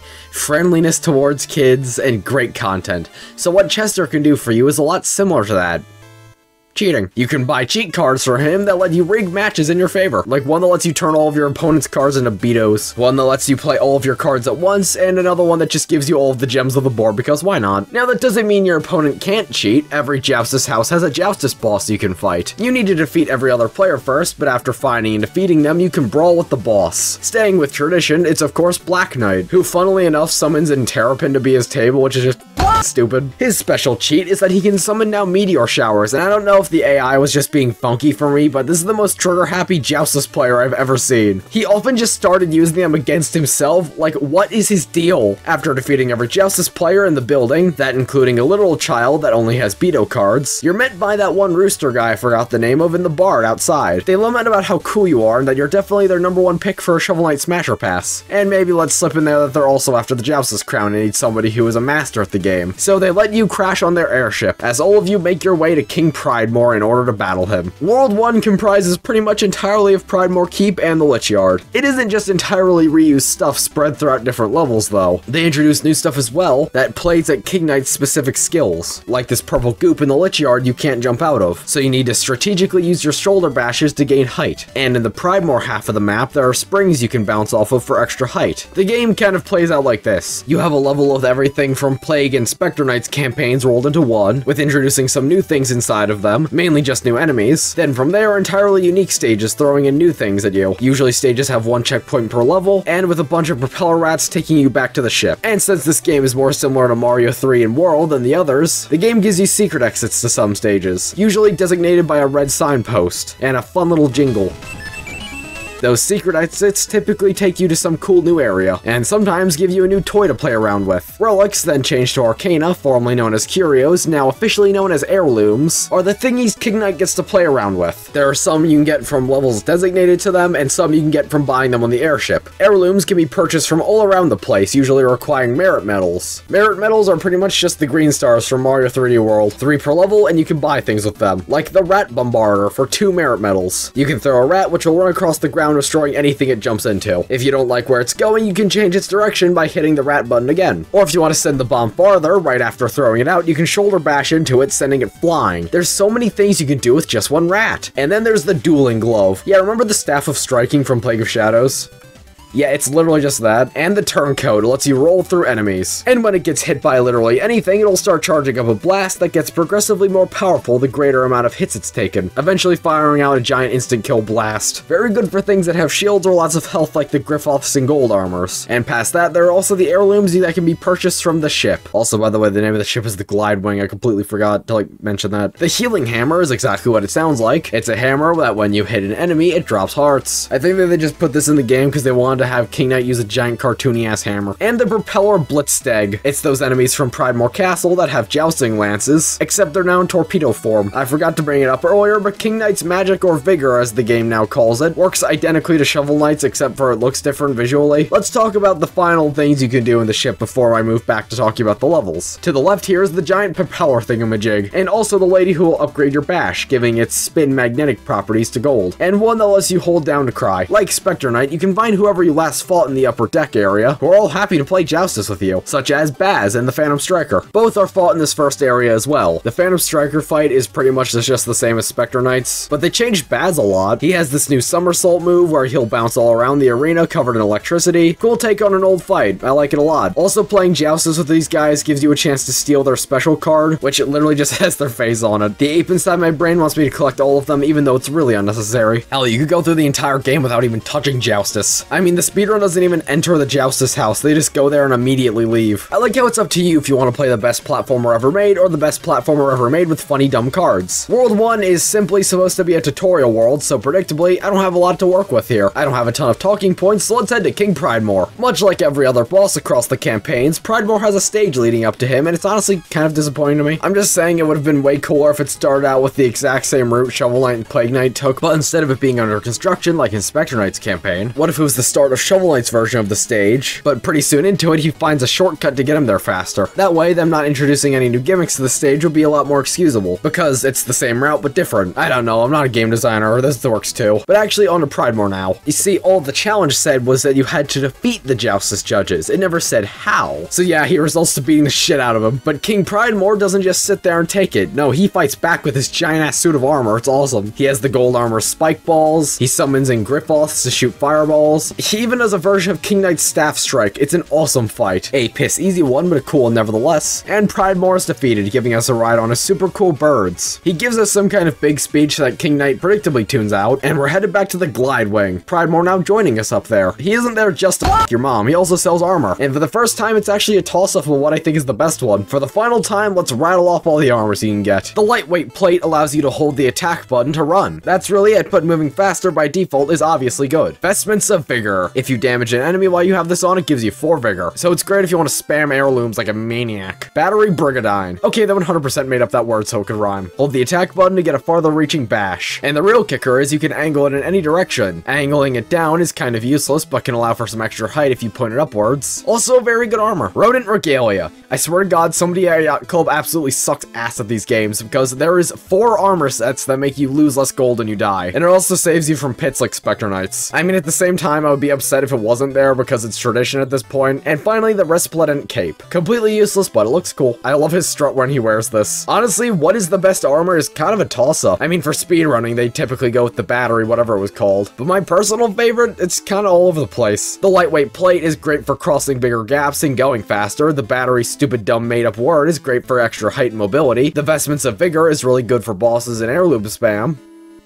The Rodent Regalia is there. I would probably say the battery, whatever it was called, is probably the best one, but my personal favorite is between the run button and heirloom Spammington. But now that we're done with Pridemore, we can move on to the next world and take down the next king of Joustus, being the Trouble King. And since the boss is the Trouble King, we get stages based off the Trouble Pond, like the first level of the new world that introduces a few new gimmicks. The bubble frogs that'll float above you, but if you go underneath of them, they'll pop and jump down. Or the grass platforms that as soon as you step off of them will disintegrate. They're pretty simple, but mesh really well together since the frogs can also remove the platforms. Also, this secret room can kiss my ass. Now that we're done with that, we can head on to the next Joustus house because I might be addicted. So this house of jousting takes place inside of the Lost City or whatever Mole Knight's area was called. Pretty standard jousting affair, but we're introduced to some new card types here too. I don't know exactly what they're called, but I'm gonna be calling them bomb cards. These cards, when being pushed into a different card, will make that card explode card. So if you want to be a dick, go right ahead. There are also cards that swap where its arrows are, indicated by this little symbol on the bottom left. Swapping up and down, left and right, or the whole thing. There are a ton of other things this symbol in the bottom left can do too. This little explosion one, after moving a card, will slam down, moving every card around it, like our friend Baz here. This skull card means it can be placed and still be active inside graveyard spaces. There are so many of these, I'll try to go over all of them as I collect them, but sorry if I missed some. And the boss for this area is Mona. Yeah, sorry I'm already moving on to the boss of the house, but literally what else do you want me to say? You play Joustus. Insane. I like her where she'll swap the essence of any cards with another one. She even put one of her own cards into my deck at one point. A lot more strategic than Brain Damage Black Knight. And after she's defeated, she'll ask if she can hitch a ride with us since where she needs to go is pretty far away. She says she'll owe us one, which is a complete f***ing lie because less than a week later she puts our essence into tap water soup. Off to the actual levels now. This world having 4 big themes: Iron Whale, Lost City, Explodatorium, been there done that, and the pre-before stated Truffle Grotto. We already went over the Truffle Pond, but the other gimmicks are really solid. Like the new Lost City mechanic of these dirt mounds. When you drill into them, they'll spit you out the other side, which is used greatly for the secret exit where you need to be careful exactly where you're jumping so you don't drill directly through into the bubbling brew. You give us this mechanic that we're taught to gain extra height with for this long, then to just take it away and tell us the platform without it. It's so genius. It'd be like if Cuphead randomly had a level where it removed the dash, or Celeste had a level where it randomly removed the dash, or Hollow Knight had a section where it randomly removed the dash. You get the point. Another gimmick the Lost City gets are these platforms that move up and down. Yeah, not nearly as cool as the other one. The most new Super Mario Bros. This game feels. The Explodatorium gets these giant-ass pipes with corks on them you can slam into, sending the corks flying. Also, this really cool auto-scrolling segment where it starts out as the Explodatorium, that then slowly transforms into the Lost City. Love that touch. And the Iron Whale. Well, got a pretty cool mini-boss. Yeah, they barely changed anything with the Iron Whale. I like how they changed the mini-boss, though. It makes it seem like it's the end of the level, and then boom, fish. The only thing I don't like about this world is the shockingly low amount of Trouble Pond stages. The world is mostly dominated by Lost City and Explodatorium areas, and it makes me sad that there are only 2 Trouble Pond stages. I could look over that if the entire reason we were here wasn't to fight the Trouble King. Alright, I don't have any great ways to segue into the next 2 things here, so let's talk about the bosses and the heirlooms you can get in the world. First off, the heirlooms, because the ones you get here are some of my favorite in the game. First off, what might be the best item any of the knights can get in the entire game, the Scepter of Swiftness. Why did I deliver it like that? Like, usually when I'm editing, I would just go back and re-record a line I thought I did badly, but what the fuck was that? At the low cost of 8 vigor, you can shoot across the stage like a rocket, being able to bypass huge areas. Look at me just casually breaking this entire platforming segment during the Explodatorium level I was talking about earlier. Or how about skipping large chunks of that platforming segment during the Lost City? city. On top of that, it does huge damage too, being able to instant kill most enemies. It can even be used on top of water. The only drawback is you have to be on the ground to use it, or on top of water, because why not? He's basically the new Jesus Christ. And if you use it in the air without thinking about it, you'll go straight down. So don't use it like a jackass and you'll be fine. The only thing it struggles with is bosses, but if you need something to deal damage against bosses with, might I suggest the Scorching Saber? It is a sword that is on fire that sends you flying into the air before crashing down, dealing huge damage. It even goes through shields and most things of defense like that. Extra height, damage dealer, using way too much vigor, it does it all. Yeah, 14 is a little much, but if you have the vestments of vigor armor, it pretty much pays for itself. And the bosses for the area. So since King of Cards has each area broken up into levels that don't really end with a boss, most of the time the Order of No Quarter guys are kind of just roaming around until King Knight generally interferes with them. Case in point, Mole Knight. He just destroys his hot tub, what an asshole. Or Treasure Knight, how he accidentally gets fished up. Both of them play out exactly like Specter Knight's versions of them, unfortunately. Except for Plague Knight, funnily enough. You accidentally wander in on him and Percy talking about politics or something, and for the first phase you actually fight the horse guy. It's a pretty fun fight too. He uses a bunch of mechanics from Plague of Shadows, like the different bomb casings and stuff. He even uses the big bomb arcana. Then Plague Knight starts and it's just the Shovel of Hope fight. At least Percy joins in, so it's a bit different, but still, been there, done that. I'm running out of things to talk about, so let's go kill a fish. I forgot there's like a whole stage leading up to the boss, so technically 3 triple pond stages, which I guess is a fine amount. Yep, that definitely was a stage I played through. I remember all of it. For no reason related to that, let's talk about the boss. So you get this boat you can move around in using the shoulder bash, and since we're fighting an actual fish, the fight takes place mostly on that raft. It isn't a very hard boss, so most of the difficulty just comes from being on a canoe. It's also just fun that we get to fight the Trouble King at all. His fight is almost entirely just him dancing, throwing truffle fish at you, dashing at you, healing like a bastard. It's a really fun fight. Still pretty easy though, which I get. They didn't want to make the fight where you just are on a raft the whole time that difficult. And the Triple Acolyte comes and destroys all continuity this game had. Yep, we're talking about this. So in the credits of Specter of Torment, it's shown that the mirror guy went to the Trouble Pond seeking guidance and was turned into the Triple Acolyte. And if you couldn't have already guessed by now, King of Cards takes place before Specter of Torment, or at least while it was going on. So how the fuck is the Triple Acolyte here? This stupid fish guy breaks all continuity this game had. Why, yes, my cock is giant, thank you for noticing. The Trouble King shares some wisdom with us about who knows what. Both me and King Knight were pretty tapped out. I was more focused on the giant rift in time and space that was created by this character's presence. Before we move on to World 3, let's talk about what the Trouble King can. Holy shit, we missed an heirloom. Okay, bubble frog thingy. Puts you into a bubble.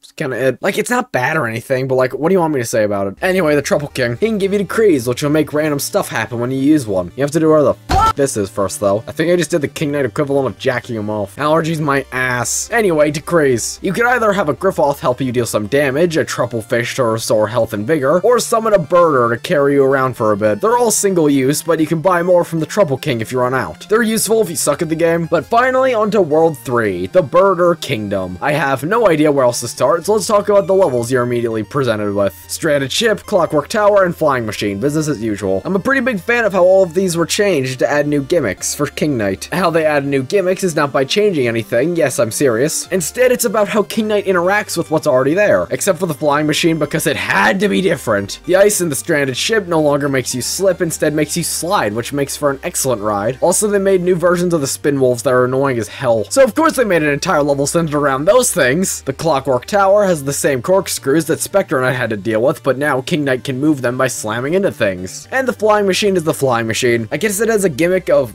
ladders? Yippee? Yes, very cool levels have interesting, cool gimmicks. No! This world introduces what is by far the best item any of the knights can get in the entire game. I was wrong. I lied even. The Scepter of Swiftness is good, but not the best. The best relic / arcana / curio / heirloom goes to the gyro boots. You want speed? You got it. You want a double jump? You got it. You want a Mega Man X style wall jump? You got it. You want a pogo you can activate at any time? You got it. You want all of that for only 5 vigor? The gyro boots do it all and more. No other relic / arcana / curio / heirloom even comes close to these babies. Let's test them out by obliterating Mr. Had. Yeah, so he's here funnily enough in the middle of nowhere and he's charging 100,000 gold for everything. We obviously don't buy anything because we physically cannot hold that much money, and he stops us from leaving by holding us with one hand. Mr. Hat is jacked, and he gets pretty pissed and tries to take our hat. Unlike last time, he actually gets a second phase. I'm aware I barely talked about him last time, so Mr. Hat, this is your time, buddy. Mr. Hat is a bit of a silly fella. He has an obsession with doorknob. Ha! hats. And his boss fight primarily centralizes around him switching head dressings. Yeah, what he considers hats gets stretched a lot. Helmets, berets, kippas, beanies, if you can fit it on your head, it's a hat. And in this case, he's after a crown. And whoever's hat he's wearing, he gains all of their powers. Mr. Hat, under the right circumstances, could beat Goku. So his fight is based off of what I just told you. Switching hats on the fly. One where he has a sword, one where he throws projectiles, a bunch of different stuff. That's where it ends with every other character, but King Knight gets a second phase. At low health, he'll don a crown and pull the sword out of the stone. Now he gets a horse, he can lay out the red carpet, and not mentioning this big sword. Still, he's no match for the king. Luckily enough, Kingy is generous enough to let him tag along on the airship, and he even gets to bring his shop with him. He sells a bunch of variety stuff, and it's 10,000 gold each. One that changes your Joustus cards, one that changes your health, and one that makes the airship look like piss. But there's no time for Mr. Hat when there's Joustus to be played. Also, if you're wondering why I talked about the gyro boots and not any of the other heirlooms of this area, that's because I forgot the stupid horns existed. Yeah, I genuinely only realized I forgot these after beating the game. They're literally just that one attack from his boss where he rains down confetti. Who cares? Also, can you blame me for missing these when you have to go back to the first area to get them? Then go back to the first Joustus house. They cost 5,000 gold, not worth it. So anyway, Joustus house 3. The first guy in this house was stupid hard for no reason. I have no idea why. The rest of the guys in this area were easy peasy, but this guy kicked my ass. I have no clue. This Joustus house introduces 2 new card gimmicks, the fan and the gears. I don't know if that's their actual name, so that's what I'm calling them. The fan will make any card you push turn the opposite color, which is why Propeller Knight is the most annoying Joustus boss in the entire game. Screw him. And if a gear is on 1 or 2 of the arrows, it'll make it move automatically. Used primarily by Tinker Knight. The only reason I bring this up is because my attempts to get his card, he kept throwing himself into a pit, and then just doing random ass moves that helped neither of us, until the game always ended with a draw. This took me 40 minutes. Tinker Knight and Propeller Knight. Speaking of the knights, you fight all of the usual suspects you'd guess are here. I mean, I guess they technically changed Polar Knight's fight because he gets spin wolves now. But the most changed out of all of the fights is Propeller Knights. In one of the bonus stages that typically just hand a bunch of gold to you for free, you can find his rose in one of the chests. And not too long after that, he'll send a docking party to come attack your airship. The build up to the fight is a lot of fun, but then it just turns into Specter Knights after you defeat all of his goons. Alright, so we're getting pretty close to the end of the game now, so I'm gonna start rapid firing off random stuff I wanted to say before we go defeat the last Joustus King and earn our prize. So you may be thinking, Gazpacho won. You look marvelous today. And then I would say, oh, I thank you, you look quite lavish yourself. If my mom would come into the room and ask what I'm doing, then I would just say, Mom, it's a coping mechanism for having no friends. We've been over this. Then my real mom would walk into the room and ask who I'm talking to, and then I would respond of nobody! Gazpacho won. Why haven't you talked about the music for King of Cards yet? And the thing is, I don't really have too much to say about it. Almost every level reused music from Shovel of Hope and Specter of Torment. I mean, of course, there were unique tracks, like the airship theme, the world map themes, like 50 Joustus themes, but nothing I can truly note on. I mean, I guess the Trouble Pond stage themes are pretty good, but that's just because it remixes the Trouble Dance music. But that's about it. Like, the soundtrack is obviously good, but mostly reused. When it falters in soundtrack, it more makes up for it aesthetics. This game is so goddamn pretty. Look at the background for the Burger Bluff stages. It's absolutely eye candy. Probably my favorite looking campaign out of all of them. Like, look at the backgrounds and you're going back up to the glide wing. This one looks like the lesbian flag. It's awesome. And before we move on to the finale, I stated this game has smaller levels instead of big ones like the regular campaigns, but I never gave my feelings on that. Honestly, I'm kind of indifferent about it. I mean, they get to branch out a bunch and try a bunch of different new stuff, including secret exits, the equivalent of star coins, and gimmicks that could support a smaller level, but not an entire 15-minute one. But on the other hand, it means most of these are going to be forgettable. Like, what was the new gimmick of Pridemore Castle that was introduced? All of the levels that share themes just kind of blend together in some cases. That doesn't mean it's not fun, it's just kind of like they're throwing so many things at the wall, including old gimmicks, and pretty much all of it sticks. But if I started throwing an assortment of random sticky objects at a wall and asked you to remember what was the third thing I threw, you'd probably draw a blank. It's like the distraction news of platformers. I know that was a weird example, but you kind of get what I mean. Also, something I completely forgot to talk about, you can get 2 new shoulder bash upgrades in the second world. One of them gives you a better roll if you time it right, and the other one gives you sparks when you land. Both of these are completely useless. Sorry, I'm sick and sleep deprived while I'm writing this. Give me some slack. Anyway, time to head on to the final levels and claim our prize. But first, we have to go through one of 2 unique levels. Okay, I'm sorry, but the 3 Trouble Pond stages was adequate, but only 2 new levels centered around Burger Bluffs, and they're both at the tail end of the world. It's just stupid, okay? I guess 2.5 since this one part of the flying machine takes place on the ground, but that barely counts, come on. But the Burger Bluff stages we do actually get are a lot of fun. They introduce these tornadoes that teleport you to different areas, and the ways they use these are pretty cool. I especially like this one secret where you're supposed to go up on this ladder, then fall back down to spin on it, but gyro boots, whoopsie. Now it's time to move on to the final.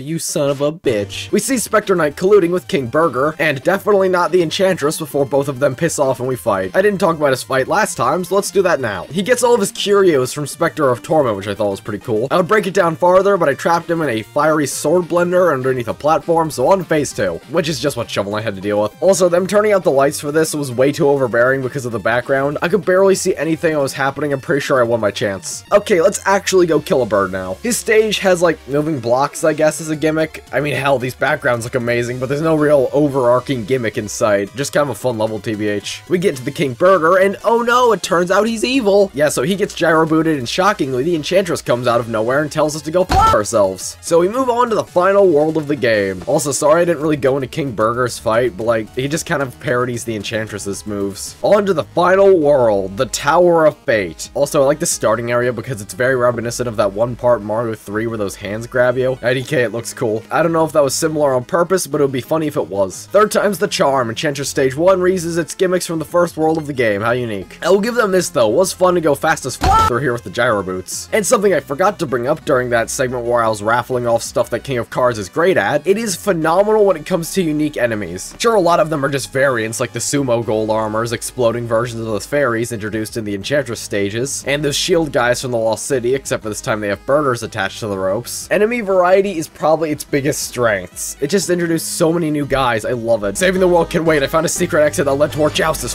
Yeah. This house primarily focuses on the guys from Specter Knight's campaign. So the Wisp Lady, Red, the Liquid Samurai enemy for some reason, and the Rat Bastard from the Trial Tower. For the final time, let's talk about new Joustus gimmicks. My script said skimmicks instead of gimmicks, so I'm saying it. And unless I'm forgetting something, there is only one. Weaker cards typically have one arrow of pushing force, and the majority of other ones have 2 arrows. Well, this area introduces 3 arrows of force, but they only last 3 turns. And unless I'm missing something, that's literally it. Horus, who is the final boss of the house, is a pretty fun gimmick though, mimicking his Specter of Torment appearance. Throughout the entire game, you'll have a limited amount of time to place a card, and if its electricity thing reaches its maximum, you'll lose a turn. Cool way of adding that gimmick to a card game. Anyway, back to the actual objective, Enchantress Stage 2. It's more gimmicks being brought back, how shocking, but Enchantress Stage 3 is pretty cool. They have this green goop that will cycle you to different parts of the screen depending on what part of it you're at. So if there's some on the floor and ceiling, you can warp between them. Same with the left and right walls. What a cool gimmick. I'm glad they used it for exactly 1 level. So finally, on to defeating the Enchantress for the last time. So specifically for her fight and the build up to her fight, they introduced this new block. When you jump off of it or shoulder bash onto it, it breaks. So basically Specter Knight mode. We meet her in her throne room from the credits of Specter of Torment, and every character who's notorious for not being able to fight well immediately rushes in with us to greet the second most powerful person in the entire land. They screw off and let us fight each other. And it's literally just a Specter of Torment version of the fight, except for those purple blocks from a minute ago. Yeah, not a lot to say, so we bust her up and she sees how cool and awesome we are. And throughout the entire thing, King Knight has not been saying a damn word. Stop ellipsying, damn it! So she grabs Pridemore, the Triple King Acolyte, and the Burger King, takes their essence and turns them into this giant abomination. And might I just say,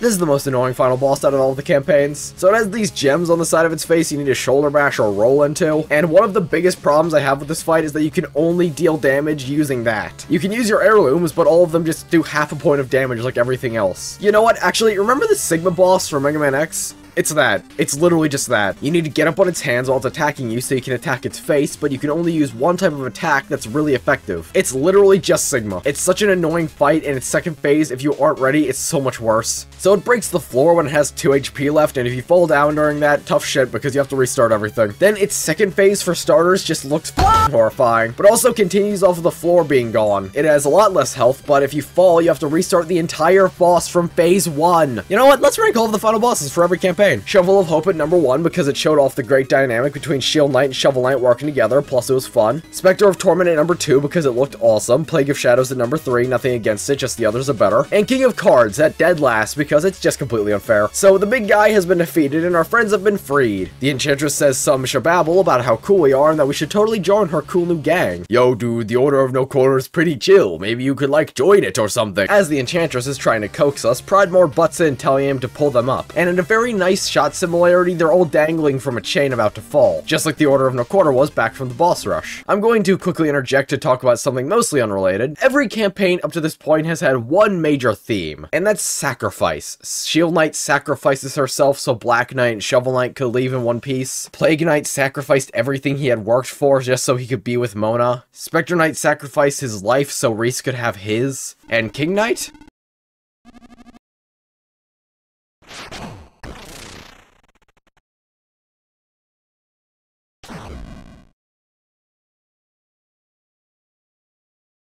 He sacrificed everybody he had become friends with, all so he could finally get what he's been after this whole time.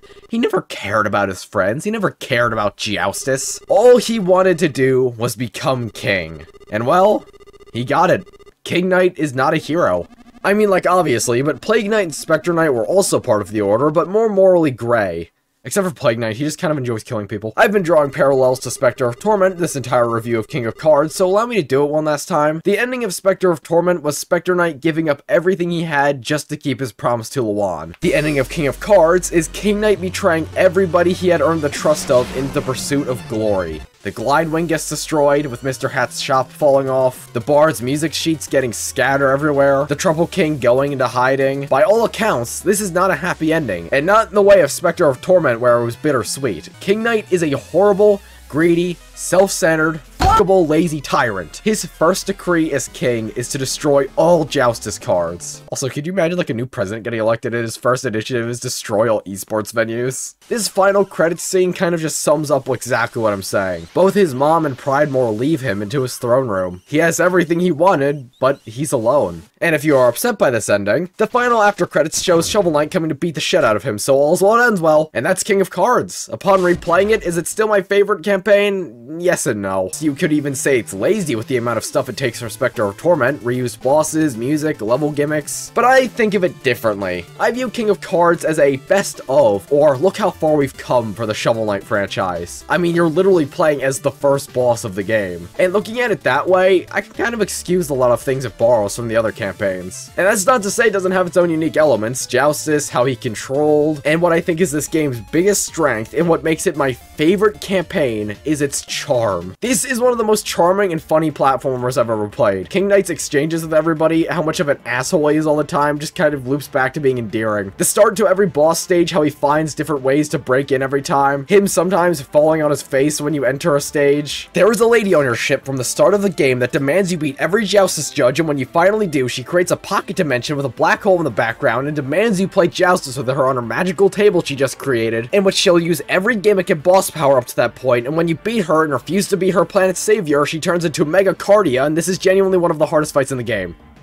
What? If you go back to the crater where Mr. Hat's shop was and go all the way to the left, there's the horse that speaks and rhymes and just kills you if you accept whatever he wanted. There's this one ghost that wants to tell you his life story, but King Knight cuts him off and says he doesn't have time for it and just dips out of reality. This is why I love King of Cards. All of these other campaigns are so serious with their moods, and then this goofy-ass King of Cards over here sending you to a fairy garden with Madame Meebird that was originally supposed to be for a scrapped moon level. Now, with all of that being said, I do have complaints. The heirlooms you have access to are some of the funnest in the game, but I really only cycle between like 3 of them. Gyro Boots, Flaming Sword, and sometimes the Scepter of Swiftness. That's really about it. The reuse of bosses do kind of feel annoying after a while, except for the ones that change things up either in a funny way or a gameplay way, like Mole Knights or Propeller Knights. I would have really enjoyed if they used more new themes they came up with instead of just relying on old ones. But even then, I have counters for those points. Instead of revamping bosses that just got revamped in the last campaign, they decided to do it on random bosses like Mr. Hat and Baz, along with creating new cool bosses like the Trouble King. Yes, new themes for the stages would have been cool, but there's like 40 Joustus tracks. My complaints aren't nearly as long as my compliments. He controls like butter, it's very funny, the Joustus is a lot of fun. The new bosses are really good, as well as the new gimmicks, the Gyro Boots. But if I had to say objectively what is the best campaign, it'd probably be Specter of Torment. Objectively, I think the list for the best campaign are Plague of Shadows, King of Cards, Shovel of Hope, then Specter of Torment. But if it was up to me, I would probably say it goes Plague of Shadows, Shovel of Hope, Specter of Torment, then King of Cards. But who am I to say what is the best one? I know some people who think Plague of Shadows is the best one, and that's perfectly okay. Or Shovel of Hope, or Specter of Torment, and I'm alone with my stupid f***ing opinions of liking King of Cards. There is truly no good answer to what is the best campaign, and honestly, I think that's one of Shovel Knight Treasure Trove's best qualities. All of them are good. I'm honestly surprised Shovel Knight Treasure Trove isn't brought up more in those Desert Island gaming questions. You get 4 really good platformers, and if you have friends, you get a party. We can stop the sentence there, it's okay. Okay, here we go. So Yacht Club couldn't just stop with 4 amazing campaigns. When they made the Kickstarter for this game, the amount of stretch goals that was hit was insane. And one of those stretch goals was a multiplayer fighting game. And by a technicality, they delivered Shovel Knight Showdown. He's mediocre. So Shovel Knight Showdown is a platform fighting game like Smash Brothers or Nick All-Stars Brawl 2. It has a story mode, so I'll just talk about that and let my thoughts unravel while I talk about it. So this actually takes place during the events of Specter of Torment, specifically right after Specter Knight stormed off to kill the Enchantress. All of Specter Knight's friends decide to double-cross the Enchantress as well by re-engineering the mirror to hopefully trap her in it or something. But they screw it up and accidentally shatter the thing, creating a bunch of fake versions of various characters. And whatever knight you play as gets caught in the middle of it. You know the campaign mode for most Smash Brothers games up to Wii U? You have to fight a bunch of different characters with different conditions, like collecting gems or taking all of their stocks. Of course, there's a bunch of stuff on top of that, like fighting multiple enemy teams, a character-chosen rival, a bunch of different shenanigans. How you fight opponents is by fighting opponents. Alright, I've been trying to work up to it. To explain why I don't like Showdown, allow me to show you the move list for King Knight. But before I do, how would you put King Knight into a platform fighting game? Let's just say specifically putting him into Smash Brothers. Obviously, his shoulder bash would be his side special, maybe the flaming sword as its recovery, the charge downwards variant of the shoulder bash for his down air. Hell, somebody put him in Rivals of Aether from way earlier. With all of that in mind, let me show you how Shovel Knight Showdown made him. He has 3 moves: shoulder bash, throwing the rat bomb, and parrying. That's it. The problem I have with Showdown is it leans way too much into the party aspect instead of being a good fighting game on its own. Now, that wouldn't be a problem if it was actually fun to play. It feels clunky and unresponsive most of the time. No ways to mix up your movement or even combo people. It's a fighting game with horrible fighting mechanics. I couldn't even see this being fun as a party game. Actually, who is this game's demographic? It's a local multiplayer exclusive party fighting game inside of your entirely single player narrative-driven platformer. To set this game up and for everybody to have a good time, you would need more than one person in the same room that are both Shovel Knight fans, both wanting to play this game over anything else, and both having never played any other platform fighting game. Oh yeah, the plot. You go to the big mirror, it's evil, you smash it, game over. Okay, I've been pretty negative, but I do have positives. The fact every Shovel Knight boss character is playable is really cool. Probably was a hell of a lot of work to do that. The stages are actually really fun. I especially liked this one flying machine level where you go through the glide wing. That was really cool. Also, screw this one Lost City stage for ignoring my pixel perfect settings. This will not be forgotten. I'm keeping this brief on purpose because I don't know what you want me to say besides I do not like it. It is very bare bones and I question why it even exists. Honestly, what I want is a Shovel Knight Showdown sequel that gives every character a fleshed out moveset, like a traditional platform fighter. That would be awesome, but as it stands, this is wholly unnecessary. And it prevents me from saying that Jakob has made no bad video games yet. The nerve. No bad video games yet, keep that in mind. Honestly, I could be a lot more harsh, because Jakob considers this its own game you can buy separately for $10 if you want to. But to me, this is just a side note. Past that, we have a challenge mode for every character, and dear god, there are over 25 for these per character. Yeah, I'm not doing all these. Especially considering some of these are really difficult. Cool if you want to add an extra 5 hours onto your playtime. But I think I'm going to end my discussion of Shovel Knight Treasure Trove here. But really, I could go for like another 20 minutes. I mentioned challenge mode incredibly briefly a minute ago, but it's a lot of fun if you have nothing better to do. There is a new game plus for all of the knights doing a variety of things, such as combining Specter Knight's health and darkness into 1 meter. There is a body swap mode that can change the gender of every character, or just remove it entirely, including new sprites made for all of your options. And that's not even bringing up the dozens of cheat codes you can use. One that makes every instance of the word shovel and knight to butt because XD lol. One that makes every enemy bigger. One that makes Shovel Knight bigger. One that changes your palette for every jump, hit, and screen change. One that makes the game almost completely unplayable. One that makes you invisible. Arby's again. A ton of random junk. But the ones I want to focus on are the ones that alter gameplay slightly. Shovel Knight can poke off of anything like Scrooge McDuck. Plague Knight gets a weirdly high frame rate walk cycle. Specter Knight gets a wall cling, which I guarantee you I'm missing with the references. And King Knight can do a spin dash, because why not? I could honestly make an entire video just going over all of these, but alas, there is more to talk about. If you want to sort through all 300 of them, there's some fun to be had. But that is it. That is the entirety of Shovel Knight Treasure Trove. All of Treasure Trove was finished back in December of 2019, and just 2 years later, they would come out with a new game. Not new content for the pre-existing Treasure Trove, a completely new game in the Shovel Knight franchise. Shovel Knight Pocket Dungeon. So this video was originally just supposed to be a review of Shovel Knight Treasure Trove, and then I would quickly do overviews of Shovel Knight Pocket Dungeon and Shovel Knight Dig. Because I'm gonna be honest, I took one look at Shovel Knight Pocket Dungeon and immediately determined it would not be fun. So then I was on a family road trip, and I was on my Steam Deck, and I decided to try out the game because I had nothing nothing better to do, and in the first 10 minutes it asked me if I wanted to just spend the game in puzzle mode or roguelite mode. 30 hours later! Okay, so I got a little addicted to this game, but it's their fault for making the game too good. So, fuck it, I'm doing a review of this game too, and Dig as well. This might go on for another hour, but I'm already too far into this, so let's go. Alright, I'm kind of really far into this game, and I didn't want to buy it again on a different platform, so bye-bye all save data. So Shovel Knight is minding his own business, sleeping, when suddenly a box appears out of nowhere and is containing another box. Classic trick, so he opens it and surprise surprise, it sucks him into a pocket dimension, specifically the pocket dungeon. When he is then rescued from getting attacked by Chester, who is here for some reason, and new character, Puzzle Knight. They're rambling about how this place is unsolvable or something until wham, blocks. This is where our tutorial starts and things making sense ends. This game lets you replay the tutorial but not rewatch the opening cutscene, sure, whatever. It's here through smashing blocks and fighting a random array of enemies. You have literally two options at your display: moving and hitting X to do a special thing if your character has it. Moving not only lets you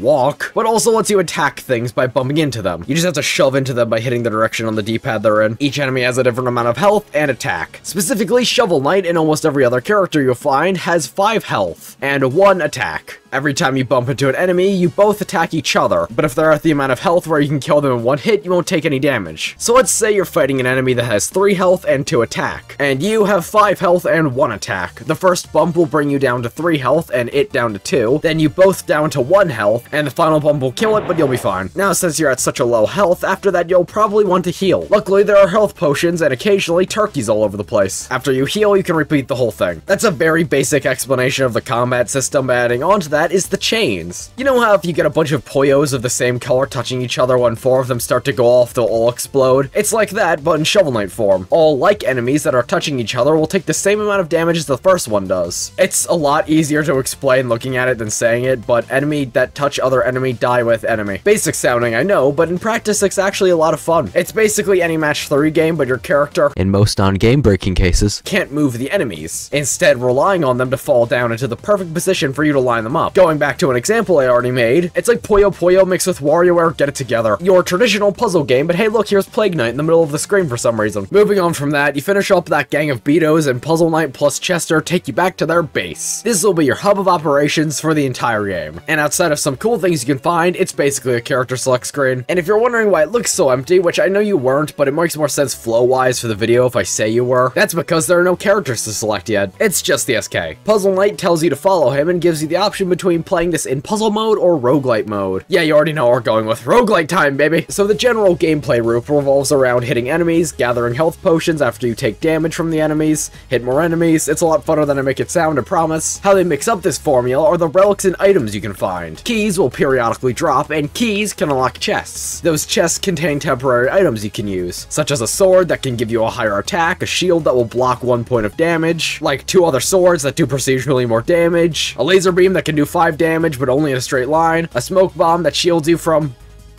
damage, the Chronos coin, which can stop time, and my personal favorite is the wild card, which can cause mass genocide of a single enemy type. Speaking of enemy types, how each room mixes things up and keeps it fresh is by typically introducing new enemies. Level 1, the plains just has what you'd expect from that level of the first game. Slimes, Beatos, skeleton dudes, the works. Bone Clangs have 2 attack and 3 HP, so by far the most dangerous out of all of them. Blorbs, or whatever they were called, don't actually damage you back, but instead can leave a puddle of poison which can damage you. And Beatos are Beatos, they can't do much. That's pretty much all that's going on in the first level, but considering you can clear it in like a minute and 30 seconds, it's not supposed to be crazy. Just introductions mostly. But moving on to Pridemore Castle, which is our second level, things get a bit more interesting. Gold armors only have 1 attack and 4 HP, but after you hit them once, they'll put up a shield in the way you attacked them. You can brute force your way through, but it'll cost you a lot more turns to do so. Alternatively, you can just go around them to a different side and hit them that way. Or if you have the spear item you can also get from chests, you can go through it and probably hit somebody behind them as well. Now, regular enemies aren't the only thing that can fall. Obviously potions, but also blocks that were from the first level. But specifically on Pridemore Castle, and a level way later on, mini-bosses can spawn. It's just the Griffoth, and it's really not that hard, but cool that it's here. But those blocks that I mentioned can do other things than just be in your way. They can also contain portals to secret rooms. Usually just a room full of enemies you'll have to clear out, and if you defeat all of them, you get 500 gems, which is also the reward you get if you clear out the regular room before leaving. It can be a bunch of other junk too. Maybe it's a room full of weapons that you you get to choose from that sometimes contains an ambush. Maybe it's a room with a guy giving out useless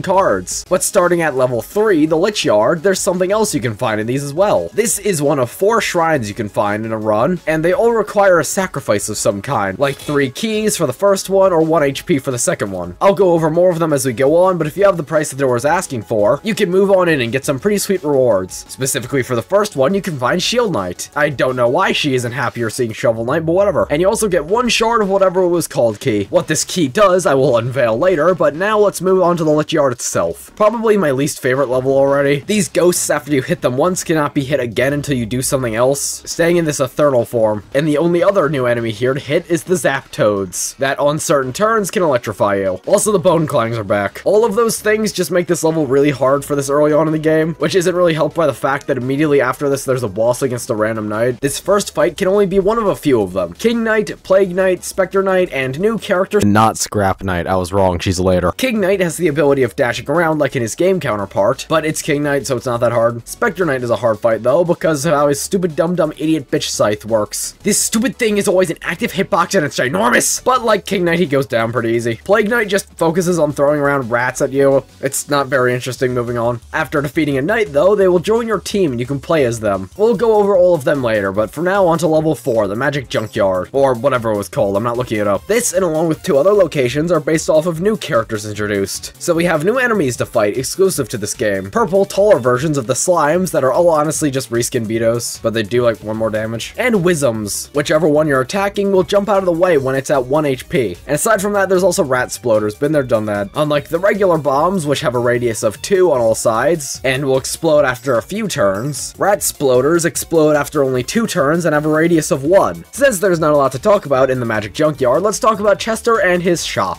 So gems can be just gotten from defeating enemies, but the more enemies you defeat and the faster you do it, the bigger this gem meter at the bottom of the screen will get. 1 times, 2 times, 3 times, and capping out at 4 times. And those gems can be given to Chester in exchange for relics. I won't be going over all of them because what kind of idiot would go over all of the things in a video game that there are tons of, specifically at the end of the video, causing it to be half an hour longer. Please watch my Gunyo video. And while I have your attention, if you're at this point, you've clearly enjoyed the video, so I would appreciate if you subscribed. Especially considering I have something special Shovel Knight related cooking up. Hey, editing me, remove that line if you screw up making the entire project, thanks.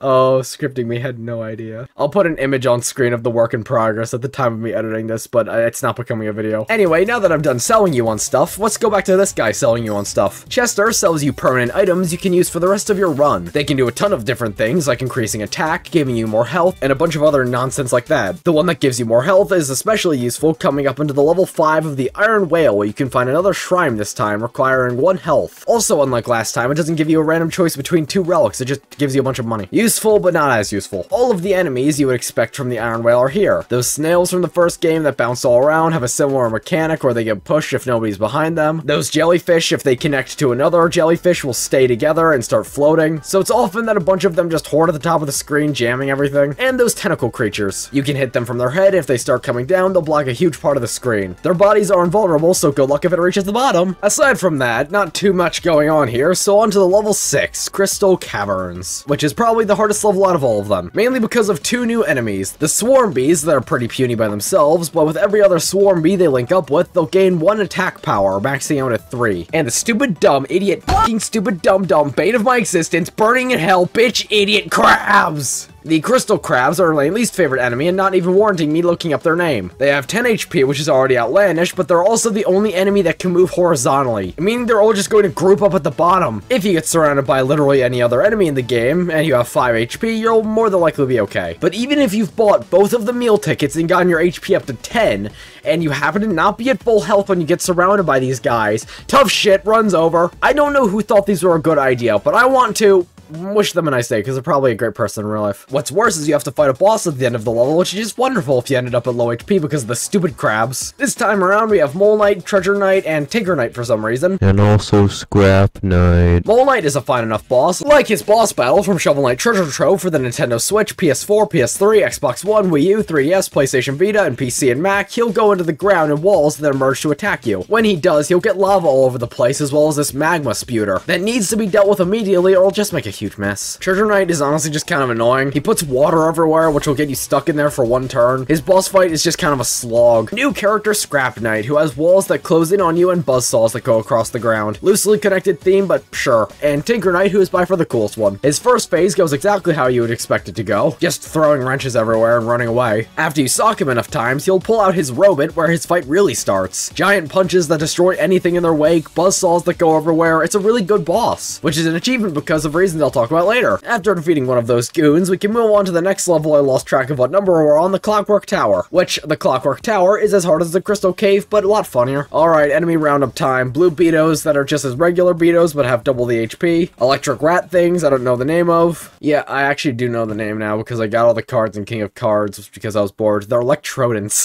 They'll become electrified after you hit them. Very annoying, I guarantee. And fairies, who will randomly start going berserk. I have no idea what the conditions for these are, they just start freaking out. There is literally no way of telling what could possibly be the conditions for them starting this. Something the Clockwork Tower does that no other stage can do is environmental hazards. Sometimes when you enter a stage, there will be tracks that move enemies along automatically. It's small, but it's enough to mess up your lines. Nothing too much going on here aside from that, though. Onto the stranded ship, which is a lot funnier than the last two. Mainly because you can rack up insane chains off the spin wolf population. They just spam these guys everywhere, it's insane. They just never stop with these guys, I swear. I mean, they're not difficult, but still. Also new here are the ice slimes that leave a puddle of frost on the ground. Predictably, they light you on fire, so not a lot to talk about with those. Remember those guys with the shields from the stranded ship? Yeah, they're here, not exactly the most fun thing to fight against. They're like the gold armors in the way they'll raise their shields, but instead they'll charge the way they're facing every time you attack. Just annoying, honestly, don't like these guys. Also, there's a mini-boss here for no reason, despite the fact almost every level except the stranded ship had a mini-boss. So why not? It's a big Yeti dude who can freeze enemies that are within one block around it. It'll just throw them everywhere, pretty whatever, honestly. What isn't whatever, honestly, is a third shard located here, requiring 20,000 gems to be given up. Not only do you find the shard, but you also find our favorite Private Eye Black Knight. He promises he's going to get to the bottom of this, but doesn't actually know what the shard is for, so he says we should take it and buzzes off. What a nice young lad. On to our final level that isn't unique to this game, the flying machine. And if you want to be technical about it, this is made up of entirely reused enemies. The jellies from the Iron Whale, the wisdoms from the Magic Junkyard, and even technically the propeller rats are also in King Knight's fight. I didn't talk about them though, so propeller rats. They'll fly up to the top of the screen before falling back down and continuously doing that until they die. Not a bad way to spend your life. But before we move on to the final level, we have to go through one more boss fight. Polar Knight Polars, Propeller Knight Propellers. Yeah, very cool. New character though. Sorry I don't have too much to say about the bosses, but I'm not going to blame my script writing on that. Instead, I'm going to blame the game. The bosses aren't that good in this game, I'll say it. Attacking, then running away like a sissy baby works for regular levels since it's supposed to be a puzzle. Nothing really climactic is happening, but during a boss, it feels cheap. Like in Dark Souls when you go in for a quick strike, then immediately run to the other side of the arena to heal. Like, they do all work. I wouldn't say any of them aren't fun, but none of them are particularly good neither. Like, Plague Knight's boss was literally just him throwing potions everywhere and running away. Now that I finished talking about how much I hate the bosses and that the people who made this game deserve to die, let's talk about a boss. Prism Knight primarily focuses around creating clones, beams of energy, and teleportation, all of which are incorporated into the boss. She'll create clones which are all one shot, but after she's created two, she'll fire a big beam attack, where the others will join in. And then the final ray from the heavens you need to attack her to stop. That's really it, but it's all it needed to be. Actually, fun boss. It felt like a puzzle this time, wow. The only bosses that really felt like they're supposed to be in a puzzle game are like Tinker Knight,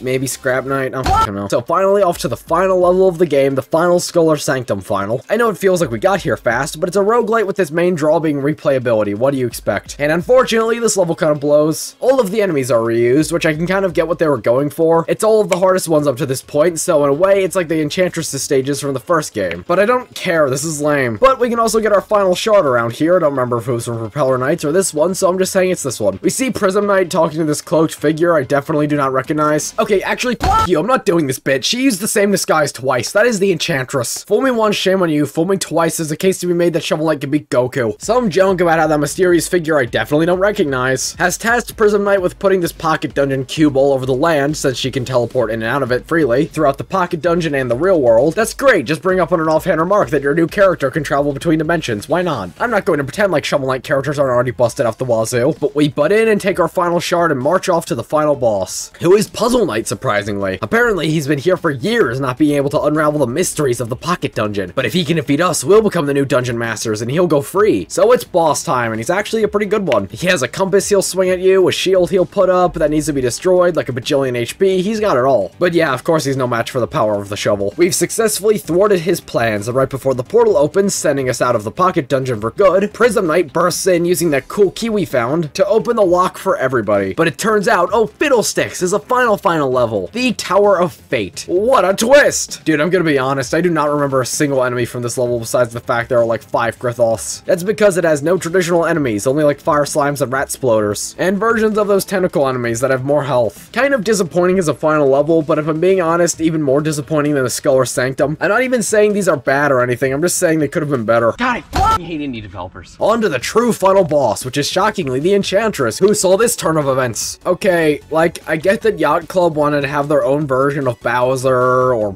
Ganondorf, or Neocortex. A final boss that comes back repeatedly that you have to thwart the plots of. But is there any good reason why she's actually here? We can fight her a Shovel Knight, we shattered the amulet, what are you doing? Turns out the Enchantress promised Prism Knight she'd help her find her dad if she learned a bunch of knights in its box they're in. But uh-oh, double cross. Since everybody wasn't here, and that she was out there, and that we're the sheriff, and that she's frozen out there, and that we're in there, she can do anything she wants while we're trapped in here. And what I mean by do whatever she wants, I mean literally do nothing with this head start. So we battle her, and it's a pretty fun fight. Big balls of energy, lasers, even this cool fireball attack that needs to be dodged interspersingly. It's a really fun fight, surprisingly.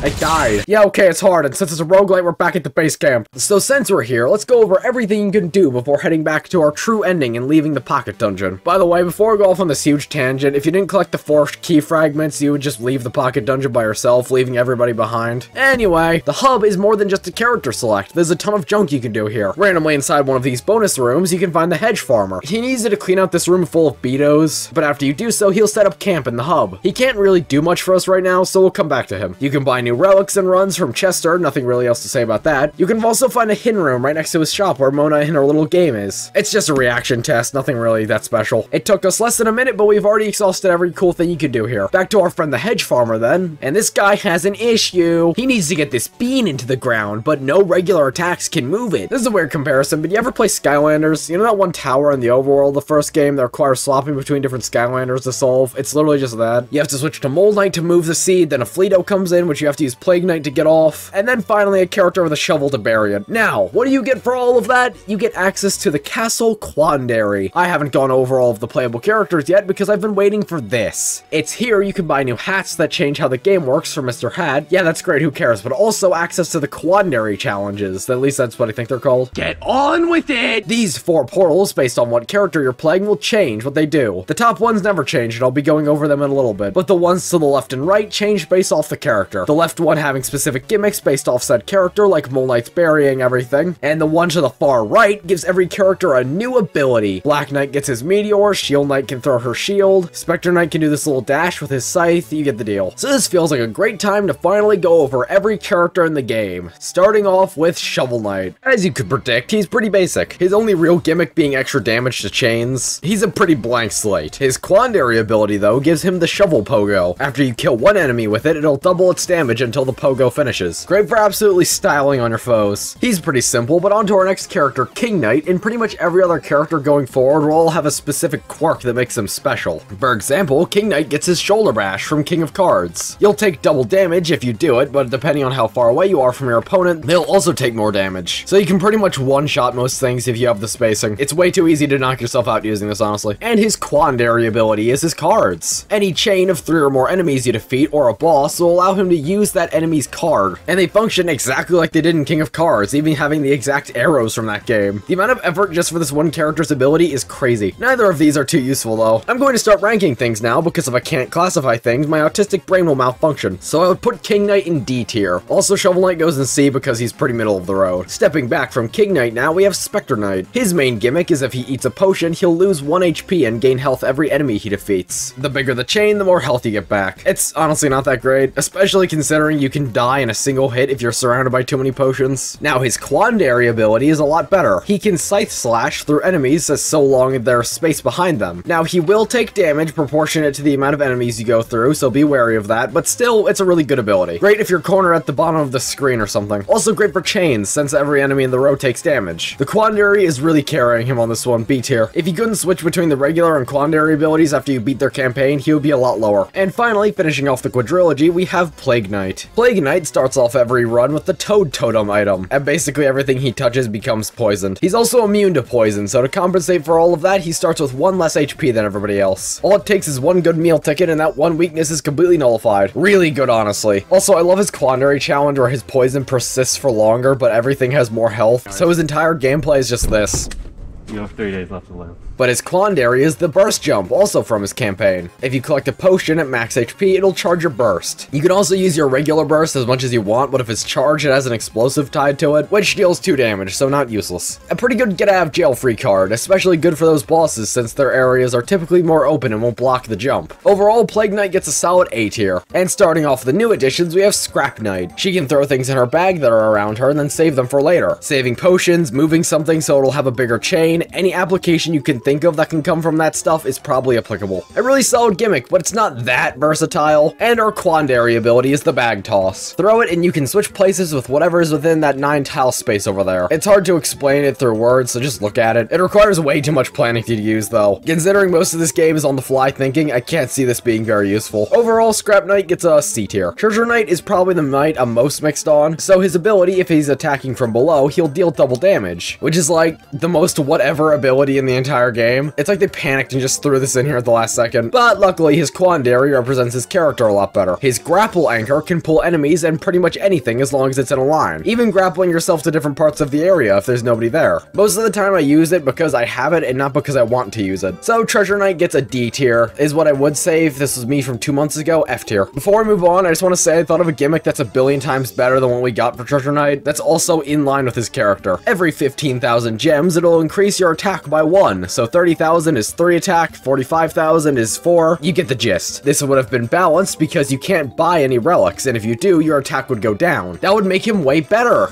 Tinker Knight, on the other hand, Tinker Knight only has 3 HP and 1 attack, so that's pretty flabby from the get-go. But if you break blocks, he can harvest metal. Hitting the special button, if you have metal on you, you'll transform him into a robot mode. He'll now have 3 attack and 5 HP, but only for a limited amount of time. The amount of hits you can do in this form is dependent on how much metal you had going into it. All in all, a really good ability. A very fun character. And his Quandary is the mech, but bad. The mobile gear will function like the robot's suit, except it goes in one straight line, and dependent on how much metal you had when you sent it out, that will determine how much health it'll have. I mean, when he has this specific ability, Tinker Knight himself was up to 5 health, so I guess I could see that as being able to push it over the edge, but it's just not as good as the robot, unfortunately. All around, A tier character. Now, all of those guys are pretty good, but none of them can even pale in comparison to our shining achievement of a character. Definitively the best character in the entire game, Mole Knight, for some reason. Yes, this kind of forgettable boss from the first game is now our best character. His ability lets you move underground, underneath enemies, and other things like that. Basically, he can go anywhere. Switch places with enemies so they can get into a better position, grab a health potions on the other side of the map when you're cornered. It is so hard to actually die as Mole Knight unless you make a stupid misinput. Definitively the best character in the game,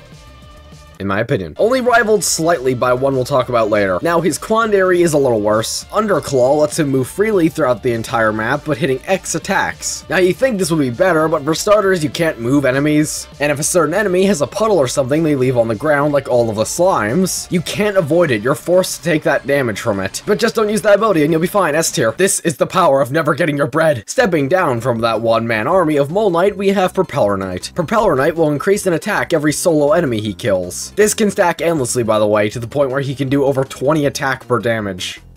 What? You will literally never need an attack that goes up that high, but cool. This will all go away, however, when he attacks a chain. It's a pretty okay gimmick, I guess. Not great, not terrible, pretty funny. And his Quandary, the Corkscrew Kick. This can both function as a get-out-of-jail-free card and a pretty good attack. You can charge it up by attacking in every direction, but once you do, you get a powered-up version of it that does extra damage and has the spear effect that pierces enemies. Not too terrible of a gimmick, but certainly not the best. I think he's earned like a C tier. Polar Knight honestly kind of disappointed me with his basic gimmick. He does more more damage against frozen foes, and brutal damage against chains freezes enemies. Wow, how wonderful. Yeah, it's pretty bad. You could have given him his shovel plow or maybe his literally anything else. It just kind of feels wasted. Now his Quandary ability, on the other hand, is really something. He throws dogs at people. If you collect potions at max health, you can start charging up your Spin Wolf toss. And that toss can damage enemies, collect items, set off bombs, gain health for other Spin Wolves. Truly a package deal. This is one of my favorite characters to play as, just because how f***ing stupid that gimmick is. I would go with A tier, but his base form really weighs him down a bunch, so B tier. And finally, for all of the basic characters, we have Prism Knight. She can teleport. So like a poor man's version of the Mole Knight's ability. I mean, I guess she can swap the position of enemies too, but that's not really something carrying this. Neither is her Quandary ability all too useful. She can create clones, which don't do much unless you're physically pushing them. Neither of these are great if I'm being honest. I'm thinking like a D tier for her. But that's all of the characters you can get normally. There are some characters you have to go through other means to get. For starters, you can unlock Puzzle Knight as a playable character just by beating the campaign. His main ability is shuffling around enemies in a clockwise circle, so he's one of the best characters for lining up enemies without a doubt. And his Quandary is the Spiritual Shift. It can move enemies in a straight line like Paper Mario, the Origami King. The only problem is that these abilities are only very useful for lining up enemies here and there. It doesn't greatly impact the overall flow of everything, unlike other overwhelmingly great abilities like Mole Knight's Dig and Polar Knight's Wolves, but what he has is still pretty nifty, so I would put him in B tier. Shield Knight was unlocked earlier from that one room, so let's talk about her. And Black Knight, since he's also unlocked that way. Starting off with Shield Knight, who has a pretty whatever gimmick. The bigger the chain you knock down, the more hits she can take of the next enemy before taking damage. Going up to 3. Isn't really worth the trade-off of only having 4 health though. But her Quandary gimmick, on the other hand, is phenomenal. She can throw her shield, which is a projectile, so you don't take any damage. It only takes away 1 health, but still. Now that's great by itself, but if you catch it, you can do 1 hit that does double damage. It also shields you for a small amount of time. Keyword if. If it drops over an enemy or somewhere you can't get it, you have to wait for it to fall down, then pick it up. That doesn't happen a lot, but definitely annoys you when it does. A tier. And now we have my favorite character, Black Knight. So Black Knight can convert his gems into an attack buff that only goes away when you heal. And you can keep stacking this too as long as you want. As long as you keep getting that gem meter back up, you can keep getting more attack. And with an attack of 8, it would not be hard in the slightest to get that thing to go up. You can stack this indefinitely too. The only time limit is accidentally boxing yourself in with a bunch of potions. And his Quandary ability I don't like nearly as much. You can drop a bunch of meteors in exchange for your gem meter, but they can also damage you, and you have a very small amount of time to actually get out of the way. I mean, at least he's back up to 5 health instead of his regular appearance where he only gets 3, but I really don't think that's enough of a trade-off. Black Knight is easily an S tier. I don't have a doubt about that. Now for a truly hidden character. So if you get 100 in Mona's minigame, there's a random chance she can appear in a hidden room during her runs. And if you survive her genuinely hard bomb challenge, she'll be a character you can play as. Her main ability is blowing up potions. Somebody had to. She can only blow them up if she's along the same lines as them, so it becomes a strategy of maneuvering a bunch of potions, then blowing them all up.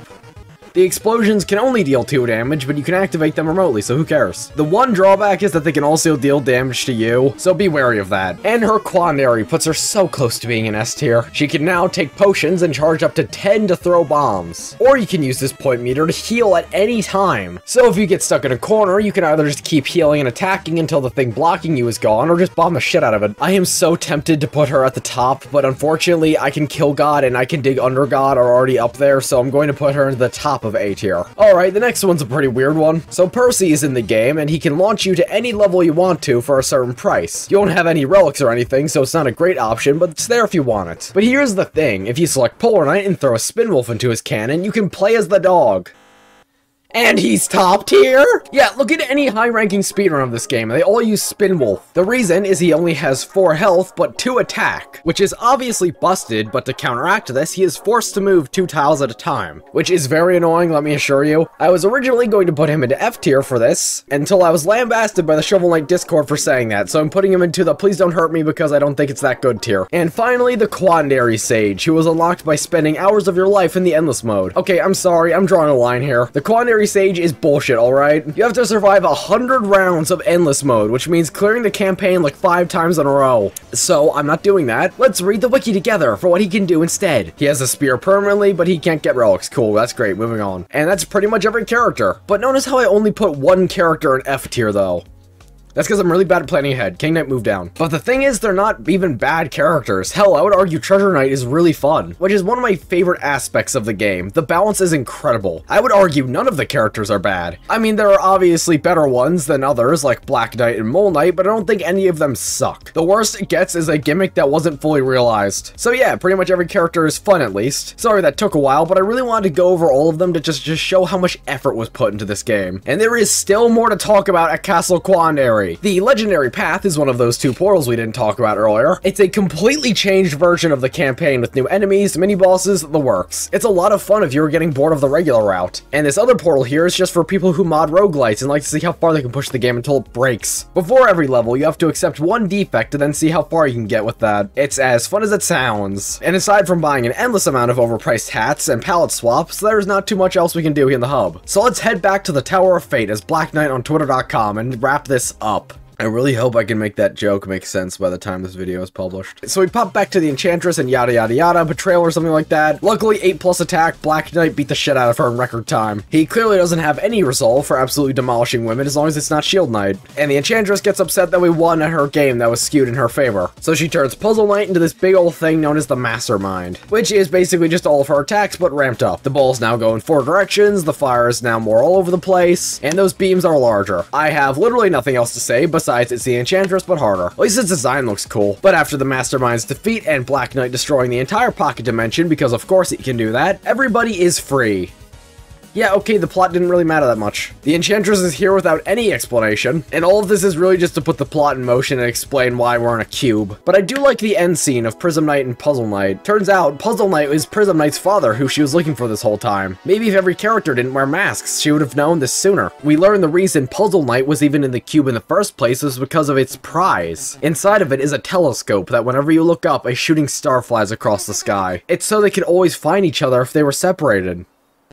Really could have used that earlier, huh? And that's Shovel Knight Pocket Dungeon. I didn't talk about everything, like there's a marathon mode you unlock after beating the base game, but it's literally just an endless mode, so who cares? Overall, I really enjoyed it. No, I didn't just really enjoy it, that was a blast! Which is surprising because the game I immediately thought of when I saw this was Exit the Gungeon, a sequel to a highly successful indie game with the main target being mobile. In Exit the Gungeon's case, it was the same genre as the first one, leaving me questioning why I would ever play it over the original, especially considering it had less content, but Pocket Dungeon is a completely different story. It's a great companion piece to Shovel Knight, a smaller experience that really isn't for the same demographic, but if you're a fan of Shovel Knight, you'll definitely enjoy this. Don't let it looking like a shitty mobile game deter you. This is a great roguelite. Not my favorite one, but I'm a fan. Hey, who knows, maybe one day I'll go for all achievements. The graphics looked charming, the playable character list is astounding, and the soundtrack is shockingly great. I didn't bring it up until now, but holy shit, man. All of the remixes of the original themes, also the new songs mixed in with them, it's just so good. If anything, check out this game's soundtrack. But with all of that praise, I do have complaints. Not every character felt entirely fleshed out. It was weird how some characters got abilities and some got near useless passive ones, like Polar Knight. I don't think it's nearly as replayable as other roguelites are, especially ones that are around the same price of $20. And while I'm talking about the price tag, that's pretty steep for everything you have on offer here. I mean, I think that's a pretty fair price, especially considering it's getting more DLC in the future. But for how simple the gameplay is, I think that price is a bit of a turnoff.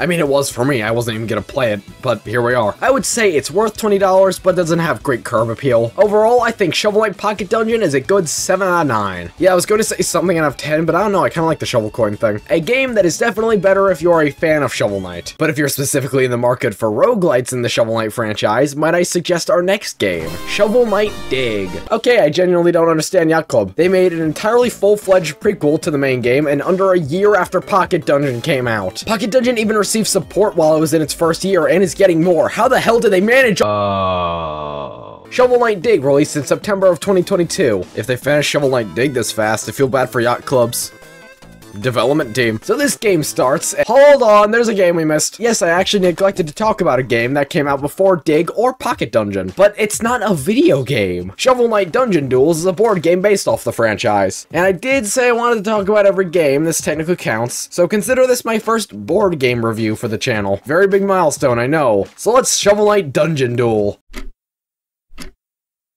Okay, but why was that actually fun? Hey, the next 5 or 6 minutes are literally just going to be they're just going to be me describing how to play a board game. If you're not that interested in that, you can just like go skip forward a few minutes. Yeah, I actually had a good time with this. It's like D&D, but with a twist. It's stupidly complex. So you start out with choosing a character, which can be any knight you want. Shovel Knight, Plague Knight, King Knight, Specter Knight, Propeller Knight, any of them. Each knight comes with their own card displaying what they can do. They all have their own attack, defense, health, and jump stats. They also all have abilities that cost coins to use, like King Knight can do the dash, knocking over whoever he bumps into. Once everybody has selected their knight, whoever has most recently played Shovel Knight or used a shovel gets to go first. Yes, I'm not making that up. Each player starts with 3 coins, and all of the way at the back of the board here, the start tile. These mound pieces here are put in a staggered pattern, which I assure you we forgot to keep up with. Landing on one of them just gets you a random thing that could be more gems or coins or something like that. And enemies are placed on every tile there's a skull. Enemies are randomly selected from this stack of cards that are located over here. And before everything can begin, the first player has to select which boss you'll fight, which will determine which tiles you'll go over later. More on that when it's relevant though. Every player gets 3 movements they can perform every turn, and what you do with your moves is completely up to you. No dice rolling is involved for that. What dice rolling is involved for is literally everything else. If you want to jump over a spike pit, you have to roll the amount of jump symbols for how far you want to go. So if you want to move in an L shape, just roll 2 jumps and you're good. But you can only roll the amount of die equivalent to what your stat is. So if you have a jump stat of 2, you can roll 2 die. Failing to jump over a spike pit just knocks you down and sends you back to the start. And getting knocked over takes 1 turn to recover from. And you can also use your moves to attack enemies. Like jumping, you can roll dice equal to the amount of attack you have. So you have 3 attack, you roll 3 dice. Defeating enemies gives you coins you can either use at Chester's shop or using your ability. Spending 1 coin will get you a relic or equipment randomly chosen from the deck over here. Relics are a one-time use and do what they are described on the card, and equipment are permanent, but you can only hold 3. They can do things along the lines of increasing attack, defense, giving you more movements per turn, etc, etc. Once everybody's turn has passed, it's now the enemy's phase. They'll move 1 space towards the closest knight, and whoever is in their line of fire gets attacked. Same thing as when you're attacking the enemies, except for the opposite. How much defense you have will block certain amounts of hits. So if you have 2 defense and you get hit 4 times, you only take 2 damage. And finally, after everybody has had a chance to move, including the enemies, the entire board will scroll, pushing over everybody to the far left, generating new mounds and enemies for that new tile. And that's the basic flow of the entire board game. Pretty complex, and it took us a little bit to understand, and I'm pretty sure we got a lot wrong, but it was actually really fun. Yeah, they somehow managed to turn Shovel Knight, the 2D side-scrolling video game, into a pretty fun board game. But what about that knight you chose at the start for your boss? Well, there are tiles corresponding with what stage you fought them in regular Shovel Knight. We chose Tinker Knight, which means we get to go to the Clockwork Tower. And when you're fresh out of tiles for the Planes of Passage and the selected stage, you move on to the boss part. Each boss has an AI deck you need to shuffle, which just determines how they'll move. They call it an AI deck when it's really just random. Whoever defeats the boss gets 5 coins, and the player with the most coins at the end of the game wins it all. At max, it'll only take around an hour, but it was really enjoyable for the whole thing. I mean, excluding the learning process, but that's just kind of a thing that happens with all board games, especially since this is kind of diet D&D. I mean, it's literally in the title, Dungeon Duels. This is Shovel Knight D&D, which is a bizarre concept, but it works really well. I don't have too much to say about Dungeon Duels besides it is in fact a board game, but if you're a diehard Shovel Knight fan and just so happen to know 3 other huge diehard Shovel Knight fans, I would recommend it. But it just kind of has the same problem with Shovel Knight Showdown. Like, finding 3 other Shovel Knight fans for Showdown was already a big ask, but now you ask for 4 in the same spot for a board game that costs more than all 3 Shovel Knight video games put together. I mean, if you have all those conditions, this game can be a blast, but I don't see any of that happening. I really enjoyed it, but it just needs the right setup in order to be fully enjoyed. Wow, that certainly was a Shovel Knight board game, and I'm definitely not scripting this part ahead of me actually playing it. Let's go back to the video games now. So Shovel Knight is just chilling, minding his own business, so randomly the Tower of Fate's roof explodes and this troll guy comes out of nowhere. He takes all of his loot and leaves. And now it's your responsibility to get it back. I love this plot setup. I mean, if you think about it, all of the games starring Shovel Knight as the main character, they kind of go alongside the Mario Cast's main games, huh? The first one, you have to rescue a damsel in distress. There's obviously a lot more layers to it, but boiling it down, that's what it is. The second game, you have to save all of your friends from being trapped a la Luigi's Mansion. And the third one is like Wario Land, where you have to get that bag. That's literally the entire plot. Get your money, it's great. So let's Shovel Knight dig. Okay, I'm just gonna say this right out of the gate. The best way I can describe this game is a mix between Cult of the Lamb and Downwell. Cult of the Lamb in the way that you get to choose which path you go down at the end of every level, giving you a different reward or gimmick based on what you chose. And Downwell in the way that we are in fact going down a well. And you might be asking yourself, wait, aren't both of those games roguelites? Yes, and that's because Yacht Club has an obsession. There are now more Shovel Knight roguelites than there are main games. But it works a lot differently than Pocket Dungeon. For starters, it's back to being a platformer, and it's pretty close to how Shovel Knight functioned in the first outing. jumping. Shovel swipes, pogoing, but now he can dig straight down and forward. Pretty much automatically always having the dust knuckles. And to simplify things, the pogo is automatic, so jumping on enemies is easier, but jumping onto blocks over spikes is pretty hard. Like combining the shovel pogo with Specter Knight's jump, how it's uncontrollable. It's definitely here just to simplify it because of how the game plays, but I don't really mind it at all. More often than not, it's used so they can do some cool level designs. And that's literally all you can do. It's simple, but it works. The challenge isn't working with the movement, it's maneuvering the obstacle courses of levels they made. So every time you drop down, it's randomized, but it's pulled from a pool of a bunch of random stuff. All of that stuff being pre-made, and then the game stitches it all together. I am trying so hard not to compare this game to Enter the Gungeon right now. And specifically in our first world, the Mushroom Mines, it's done really well. If you watched that downwell video I made a little bit ago, which statistically you didn't, it's shockingly similar to that. There are rooms you can go to on the sides of the screen that do a bunch of different junk. Most times being a shop of two kinds, either Chester or new character Hans Molman. Chester does as he's always done, sells relics for your hard-earned gems. And Diggersby over here is a chef. They'll sell a bunch of different food-related items that can increase your max health, give you more magic, or just heal you. Also, real quick, magic lets you do more stuff with relics. So this is almost entirely like Downwell. Both games have your main character going down a vertical shaft with rooms off to the side, collecting gems to spend at shops where they can either increase the capacity of the projectiles or give them more health. And each world is separated into 3 segments. Now children, all gather around. For the next probably like half hour or so, you're going to see my slow descent into starting to hate this game. But as we go on, I would like you to see my pure emotions at what I was feeling at the time, blissfully unaware of how the game would turn out in the end. Are you ready, kids? Let's go! So if you liked Downwell, you'll probably like this.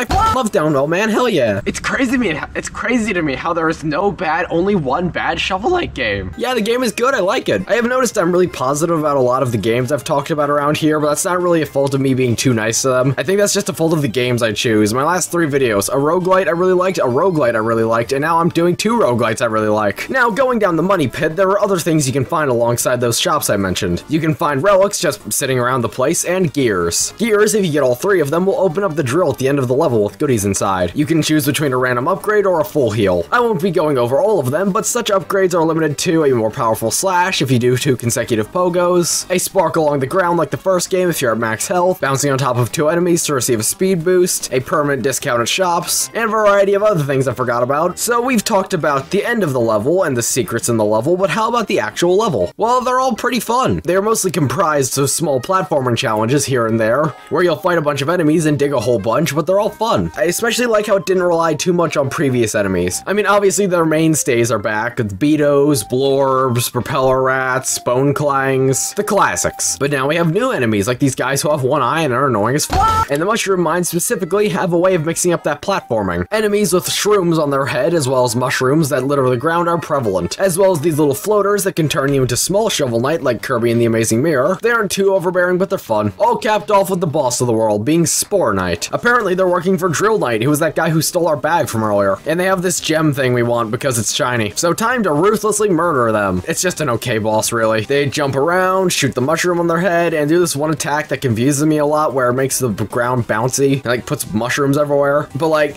they can't hurt you, and that attack is only really effective sometimes because only a little bit of the time are there spikes on the roof you can actually bounce into.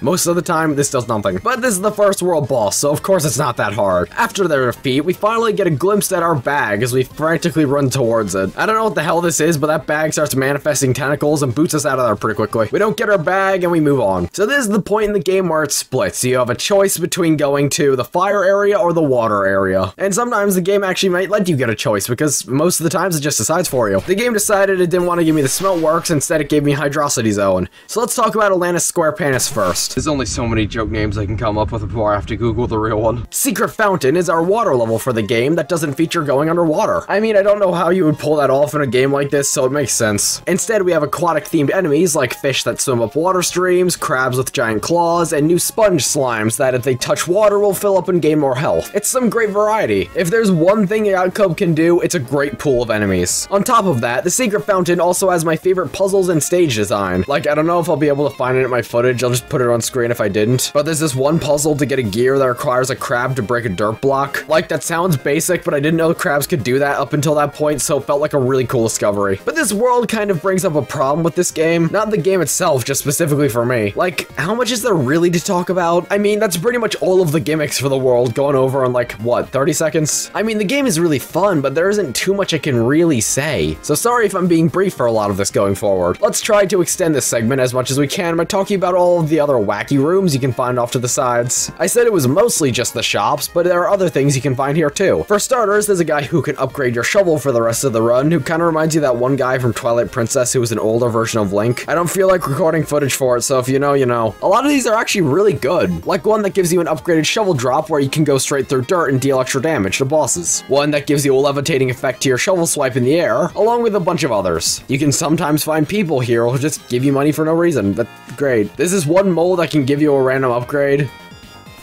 Yeah, okay, I really thought I could get more out of that. I'm gonna be real. So we might as well go to the boss of the level, who is Mole Knight, surprisingly, donning an old new look as this fish thing. Hey look, they even gave him thumbs. If you got that reference, I want to kiss you on the mouth. And this is a really cool fight. I love how they mix up what he did back in Treasure Trove, how he could go into walls and ceilings, but this time he can dive through the water and goes through pipes. He jumps around covered in water, getting bubbles everywhere. He'll dive out with a bunch of fish. It's a really fun fight, and canonically, the first time him and Shovel Knight meet, he doesn't recognize him next time. That's what going halfway across the color spectrum does to you, I guess. He gets flushed away 2006, and now we can move on to the next stupid bag minigame. We predictably don't get it, but this time we get knocked out and Shield Knight comes to see what's up. Yeah, she's just here for the entire game, which should be expected because this takes place before Treasure Trove, but I guess I'm just not used to seeing her too much. Should have probably put her in the thumbnail, shouldn't I? Shovel Knight says some ramblings about the burrow, and Shield Knight tells him to shut up before we get to move on to the next choice of area. Before we go down, let's pop back up without a good transition and head to what the other path could have taken us to. The Smeltworks.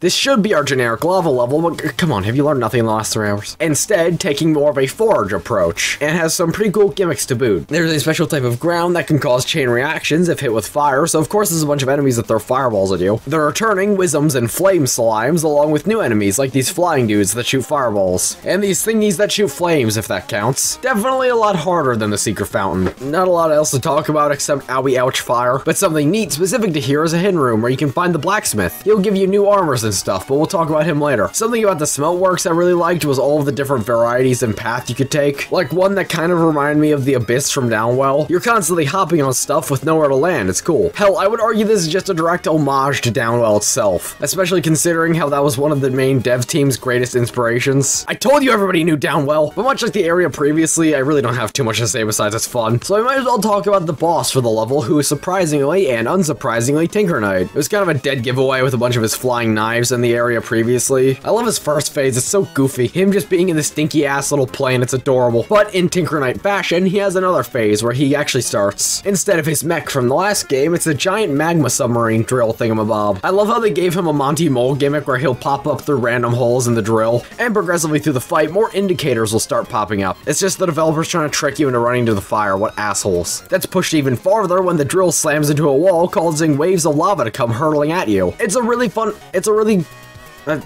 God, I've used fun too much. It's a fight, okay? It's an entertaining fight, to say the least. And the same thing as Mole Knight's finale happens. You chase the bag, you don't get it, who cares? Something I really like about the game, though, is that those are the only 2 returning Order of No Quarter characters you'll fight in the whole game. Every other character from here on out is entirely original. Okay, mostly original. You'll understand when I show you what our next choice of paths are, being a choice between the Grub Pit or the Magic Landfill, returning from Pocket Dungeon. Let's start with Grub Pit because it's the new one. And to start it off, man, this music is insane.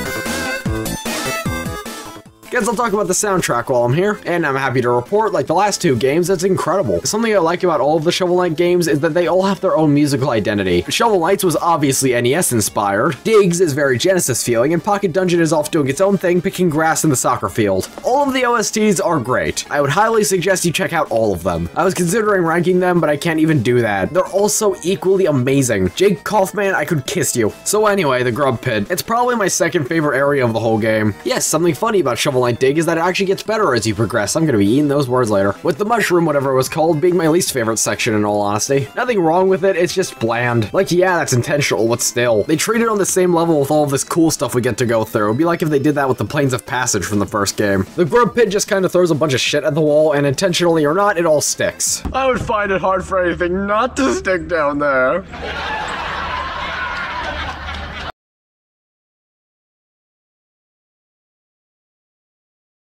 Prominent gimmicks. I've been using the word gimmick way too much in this video. Synonyms for gimmick.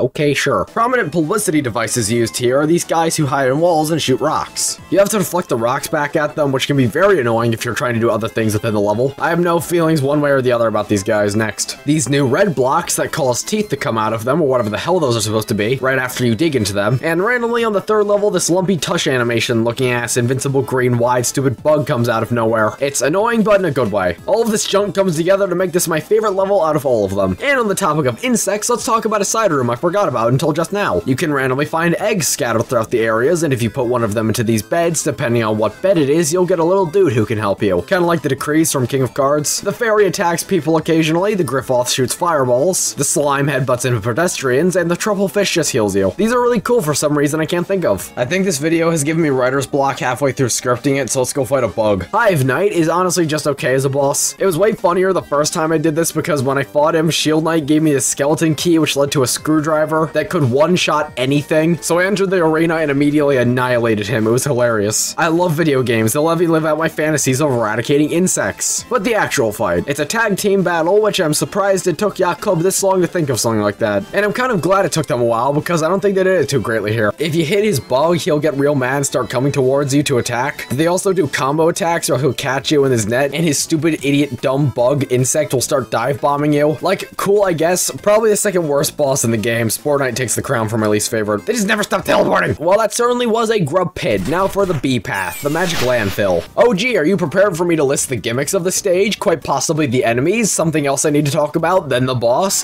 Have you gotten tired of me yet? Statistically, 95% of viewers have. Since this place is to the brim with magic, a lot of times you'll have this little effect on your screen which indicates you can use relics as much as you want. Unlimited magic, basically. And I'm not sure if I said it earlier or not because this video has taken me a whole month to write, but I'm not going over every relic because you can only have one at a time, and a lot of them are just not interesting. Like the Warhorn and the Flare Wand are pretty much exactly what they were in the base game. Just bouncing and with a larger radius this time. The Propeller Dagger is here, which will instead let you fly upwards, which can be pretty nifty. But those are really the only ones that stand out in my mind. The rest just kind of blend together. Like the Wind variant of the Flare Wand, which just makes it travel along surfaces. Yippee. And then there's more useless ones, like the stupid axe. It does a lot of damage, but it travels at the most ungodly arc imaginable. A lot of relics are just either not good or they're fine. On top of infinite magic, there are also books that if you land on them will snap closed after a few seconds. Cool, I guess. We also have this ground you can ping pong through, and portals that loop you to the other side of the screen like in King of Cards. The magic landfill introduces a bunch of new gimmicks, but none of them really stick out in my mind too much. Hell, I had to look back at my footage just to remember those latter two. Just an alright area all around. Looks pretty as hell though. Yeah, that's one thing I really do like about this game. It looks great. Probably the best looking Shovel Knight game yet. All its funky looking backgrounds and color schemes are just gorgeous. Now, unlike the Grub Pit where I love the level, but the boss is okay, it's the exact inverse of the Magic Landfill, where we get the returning Scrap Knight in the returning same exact cutscene. Scrap Knight is mad that she found the map to something, but doesn't get to go there for finding whatever the hell they're looking for. But anyway, her boss. It's really cool. It's probably the most unique boss out of all of these. She'll throw a bunch of junk at you, roll around on her ball, which I swear is unavoidable, and also, I have to watch my wording here, suck you up into her bag. Nope, that's bad. Her sack. Nope, that's even worse.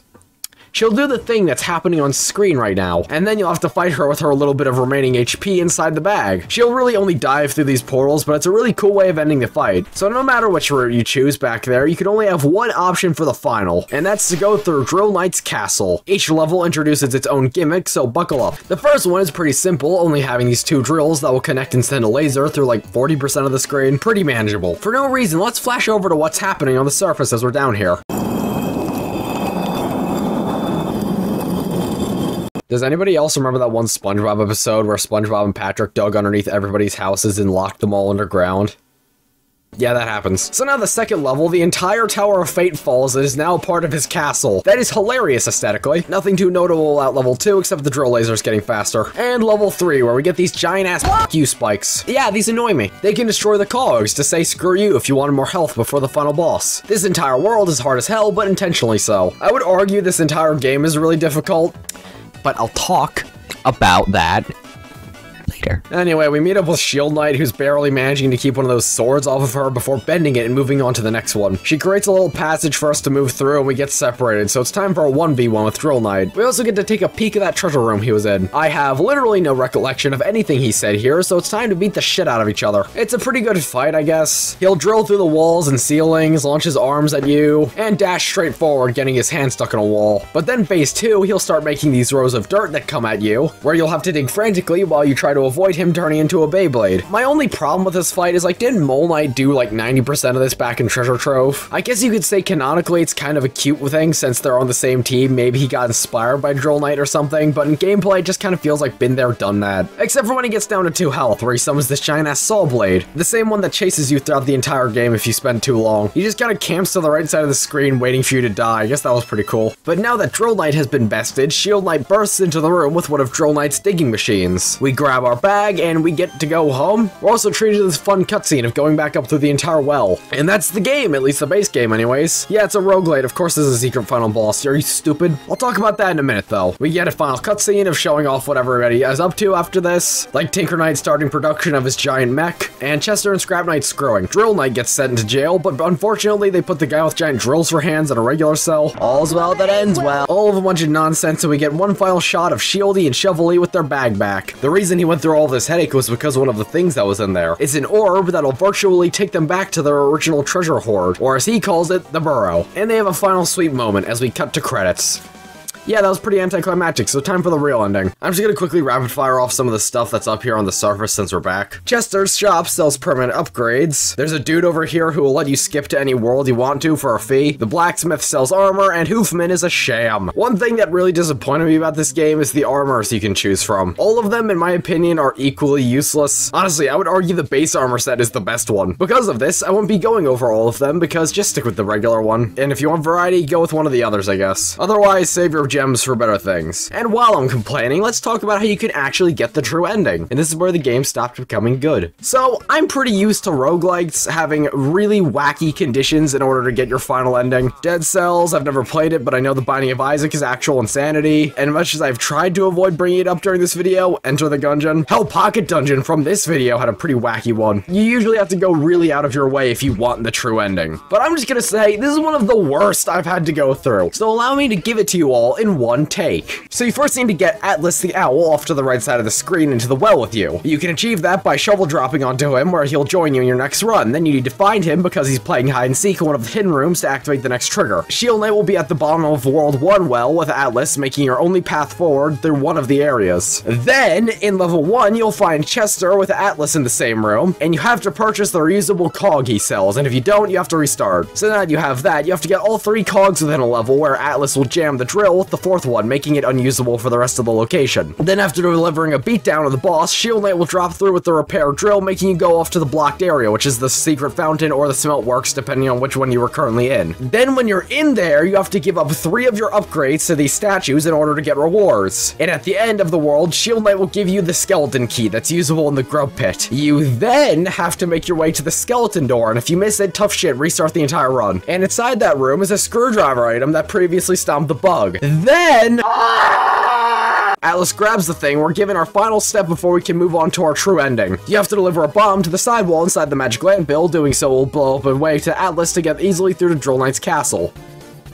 Put yourself in my shoes for a second. You've done countless attempts to get this stupid ending, and you're finally at the last step. All you need to do is get the bomb down there, and you accidentally smack it. Now, if you smack the bomb, you'll have a few seconds to pick it back up like Baby Mario from Yoshi's Island. But I didn't know that. Nothing indicates that I was supposed to run towards the ticking bomb. And if you mess up now, the entire run is forfeit. I give up. I'm sorry, I give up. I'm not doing it. I'm stealing footage of the true ending off the internet. If you have a problem with that, off. This game has emotionally drained me. I am so tired. So Atlas gets sucked through a tube. Yeah, cool, who cares? We can move on to Drill Knight's castle, where he gives us the Omega Screwdriver. So now we can go into Drill Knight's boss and throw the Omega Screwdriver at the big saw. If you do not throw the screwdriver at the Omega saw, you do not get the secret ending because, of course. A big hole gets made in the floor, and Drill Knight hops right in, where we get to move on to the Crystal Cave. I am tired of explaining things, so we're moving right on. We walk in on Drill Knight messing with this thingy until it goes kablooey, and what do you know? The amulet containing the Enchantress. She goes completely haywire, putting all of the other knights into gems and possessing Drill Knight himself. So we now have to fight this bigger version of him that moves downwards alongside the screen, with periodically dropping further downwards. We'll have to avoid obstacles, and this is literally just the final boss from Downwell. Like, I'm not sugarcoating it. This is literally the final boss from Downwell. And the day has been saved, hooray! The Enchantress gets crammed back in her gem, and Drill Knight goes home empty-handed. Also, the Tower of Fate gets blown back up into the surface because of all of this. And you know what you get for all of this work? Let me just put this in perspective for a second, okay? In other roguelites, like, let's just use Enter the Gungeon for an example again. For all of the work of, like, going through all those chambers and killing all of the paths, you get a new floor and a new final boss. That's really cool. Oh my god, have I been muted? No, okay. Oh my god. You get a new floor and a new final boss, which is really cool. Or, if you get all of the completion stuff in RoboQuest, the final boss area will be easier, which is really cool. Or, just to use Pocket Dungeon again, you get 2 new final bosses, the Enchantress and the Mastermind. So, now what about Shovel Knight Dig? Well, obviously a new boss, but what about our final reward? Like, what you get for all of it? Can you even guess what you get for all of this? Maybe a new cutscene where some cool thing happens, or maybe an altered version of the last cutscene with slightly changed dialogue and the exact same payoff, but this time they're talking about going to the Tower of Fate, which we know she gets immediately corrupted in, so is it really a happy ending? And guess what happens? This is the most bullshit roguelite I have ever played. Yeah, I've been pretty positive for the last, like, I don't know, like 20-ish minutes or so. I'm going to tell you now why I actually don't really like this game very much. So I've gone on record so far saying this game is such things as fun, or neat, or cool way too many times. Various other words along those lines. But those are pretty much in the moment kind of things. How I tend to script my videos is while I'm going through the game, I like to script them. So I'll play a part, then I script it. Play another part, then I script it. It's kind of like that. The more I've been playing it though, I can see the flaws. So allow me to talk about why Shovel Knight Dig is a mess. For starters, Shovel Knight himself and the world he interacts with. I'm going to be comparing everything to Downwell, since that's its only real competition besides other roguelites, and it's its biggest inspiration. Also the only thing remotely close to it. So in Downwell, enemies would exclusively come from below you, and if they got above you, it was almost entirely your fault. Since the screen is so small, if one of them got past you, it's all on you for failing to kill them or just letting one fall past you. But in Shovel Knight Dig, since it's a widescreen game, enemies can get above you and will get above you all of the time. Now, this wouldn't be an issue if you could attack up. Shovel Knight from Shovel of Hope couldn't do that either, but there are relics that could counteract that, and enemies typically came from in front of you, since it's a platformer. Well, in Shovel Knight Dig, it is a problem because there are very few relics that actually go above you. I guess the propeller dagger, but that's about it. The axe from earlier, but unless you space it properly, is horrible. And the war horn, but that's just kind of everywhere. All they needed to do was give him an attack where he swung the shovel above him. Because how is it if an enemy gets above you, it's not only completely out of your control, but stupidly hard to avoid getting hit because of it. It's incredibly punishing for something you couldn't even prevent.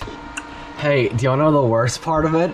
So when I was editing this, I was looking through a bunch of the footage, and I was coming to like the part where you beat Drill Knight and stuff, and I want to show you something real funny about that. So when Shovel Knight's putting his bag back in the drill thing, look at this. I'm just gonna zoom in here. He has an attack where he swings upward. Just put it in the fucking game! It does the same thing a lot of roguelites do with procedural generation, where things will change every time you go down. Specifically, the Enter the Gungeon way of doing it, where it's a bunch of pre-made layouts all stitched together. But the problem is, they only made like 10 per world. So if you do a few runs of this, which if you want the true ending, you will be, I guarantee you're going to see rooms repeat incredibly often. On the topic of little variety, if you're doing a regular run, you only fight 4 bosses who are all the same and never change. It's hard for me to not compare this game to Enter the Gungeon or The Binding of Isaac. magic. How Enter the Gungeon mixed up its bosses for most of the floors that it would pull a random boss from a pool of 3. It's especially hard to not compare this game to games like it when they're all around the same price. Hell, Shovel Knight Dig is more expensive than Gungeon. It's $25 whole. For that same price, you could buy Cult of the Lamb, RoboQuest, Risk of Rain 2, Hades, Dead Cells, and probably a bunch of others you haven't heard of. Or more accurately, I haven't heard of. For even cheaper than that, you can get The Binding of Isaac, Enter the Gungeon, Have a Nice Death, Vampire Survivors, Noda, Brotato, and a dozen others on top of that. All of them in which I would recommend over this, especially considering a lot of those are cheaper. I don't hate Shovel Knight Dig.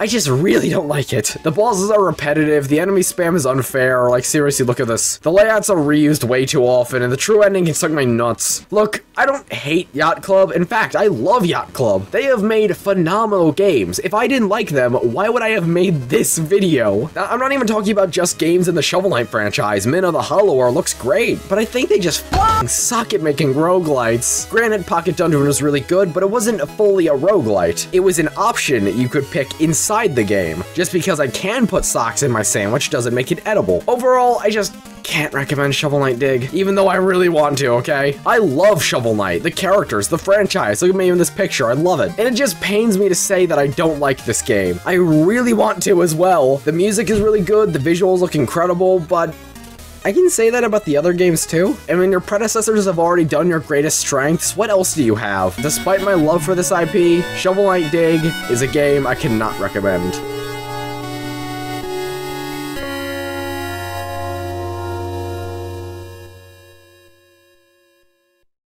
Well, that was anticlimactic. And now, ladies and gentlemen, it's time for Gazpacho 1 hastily adds a lore chapter to the end of the video because he forgot to do it until a month after he finished the script. So first off in the timeline, we have Shovel Knight Dig. Shovel Knight is just chilling until whammo, big drill dude comes from the sky and takes his shit. It's now up to him and Shield Knight to get all of their cool stuff back. After defeating a bunch of people we'll never see again, plus Mole Knight and Tinker Knight, he lays the smackdown on that drill dozer. They also somehow managed to make the ginormous tower entirely fall underground. Sure, why not? After defeating Drill Knight, our duo chases them onto the top of the Tower of Fate, which has fallen underground, and Drill Knight and company get fucked up, so we have to defeat them. The amulet gets put back, as well as this wacky spirit, and the Tower of Fate gets put back to where it was before Mom gets home to realize we broke it. But Shield Knight and Shovel Knight aren't just content to let some random-ass power source they found stay up there. It's now their mission to thwart evil once again. And to stage right, we have Luan and Donovan, two adventurers also going to the top of the tower so they can protect Luan's son, Reese. Luan and Donovan meet Shield Knight at the top of the tower, and she tells them not to touch it, so they obviously ignore her and absolutely touch it. But Shield Knight stops them, and the tower collapses because of their battle. Shovel Knight, who is somewhere farther down the tower, gets knocked out right as he sees Shield Knight get all messed up and stuff. So he immediately retires, assuming she's dead, not even double checking or anything. While he's learning what a 401k is, good old Donovan is getting a second chance at life from the Enchantress, and is off on his quest to collect 10 pages from the forest before Slenderman gets him. While that's going on, the Enchantress sets up a game known as Joustus. This will hopefully lure in a knight who is not only strong, but cunning enough to defeat the Joustus judges. Unfortunately, she only got one of those because King Knight stepped up to the task and started making his way through, at parts crossing ways with Specter Knight, who is in the process of gathering members. The order he recruits them doesn't really matter, but all that is important is that King Knight is last. King Knight is successfully brought to the Tower of Fate and joins the Order of Quarter. At roughly around the same time, Specter Knight is finishing gathering everybody and also joins. By the way, all of that took place over the span of like a day or two. Now we cut back to Shovel Knight, who just finished paying off his mortgage in a single day. He learns that there's trouble brewing and he's ready to put a lid on it. As he goes through different locations on his quest, Plague Knight is not far behind him, beating the shit out of all of his friends for a different reason. He wants to create a potion that'll make his dick bigger or something like that to win over Mona, his fellow researcher scientist lady. So they both go through delivering a beatdown onto everybody and even crossing paths at different points, until they both arrive at the Tower of Fate. Plague Knight beats up the Enchantress, getting her essence and completing the potion. Then Shovel Knight comes in and does the same, but this time shattering the amulet and getting his wife back. On the topic of trying to get hitched, Plague Knight, who is in the other room, just finished brewing his furious cocktail when Mona barges in, with good old Black Knight trying to stop him. But it's already too late. Both of our heroes duke it out with some giant-ass monster and save the day mostly. Shield Knight sacrifices herself, saving Shovel Knight from the bigwig, and Plague Knight blows up the tower because he's bored. Shovel Knight is dragged back to his camp with the aid of Black Knight, and Plague Knight finally gets laid. Happy endings all around. Also, I'm not even going to attempt fitting Shovel Knight Pocket Dungeon into this timeline because it makes absolutely no sense. I'm I'm not exactly sure how I'm supposed to smoothly transition back into endings, so I'm just going to... Well, that was anticlimactic. Yeah, that works. So that's it. That's every Shovel Knight game. Sorry we had to end on a somber note, but the last big video was too jolly. I had to bring the mood back down. Overall, as a franchise, Shovel Knight is awesome. An amazing first outing, a really fun spin-off roguelite, a board game for some reason, and a really painful spin-off roguelite. It's kind of crazy how long I've been a Shovel Knight fan, honestly. I still have faint memories of watching the trailer for it on my mom's crappy old laptop when I was like 5 or 6. And you know what?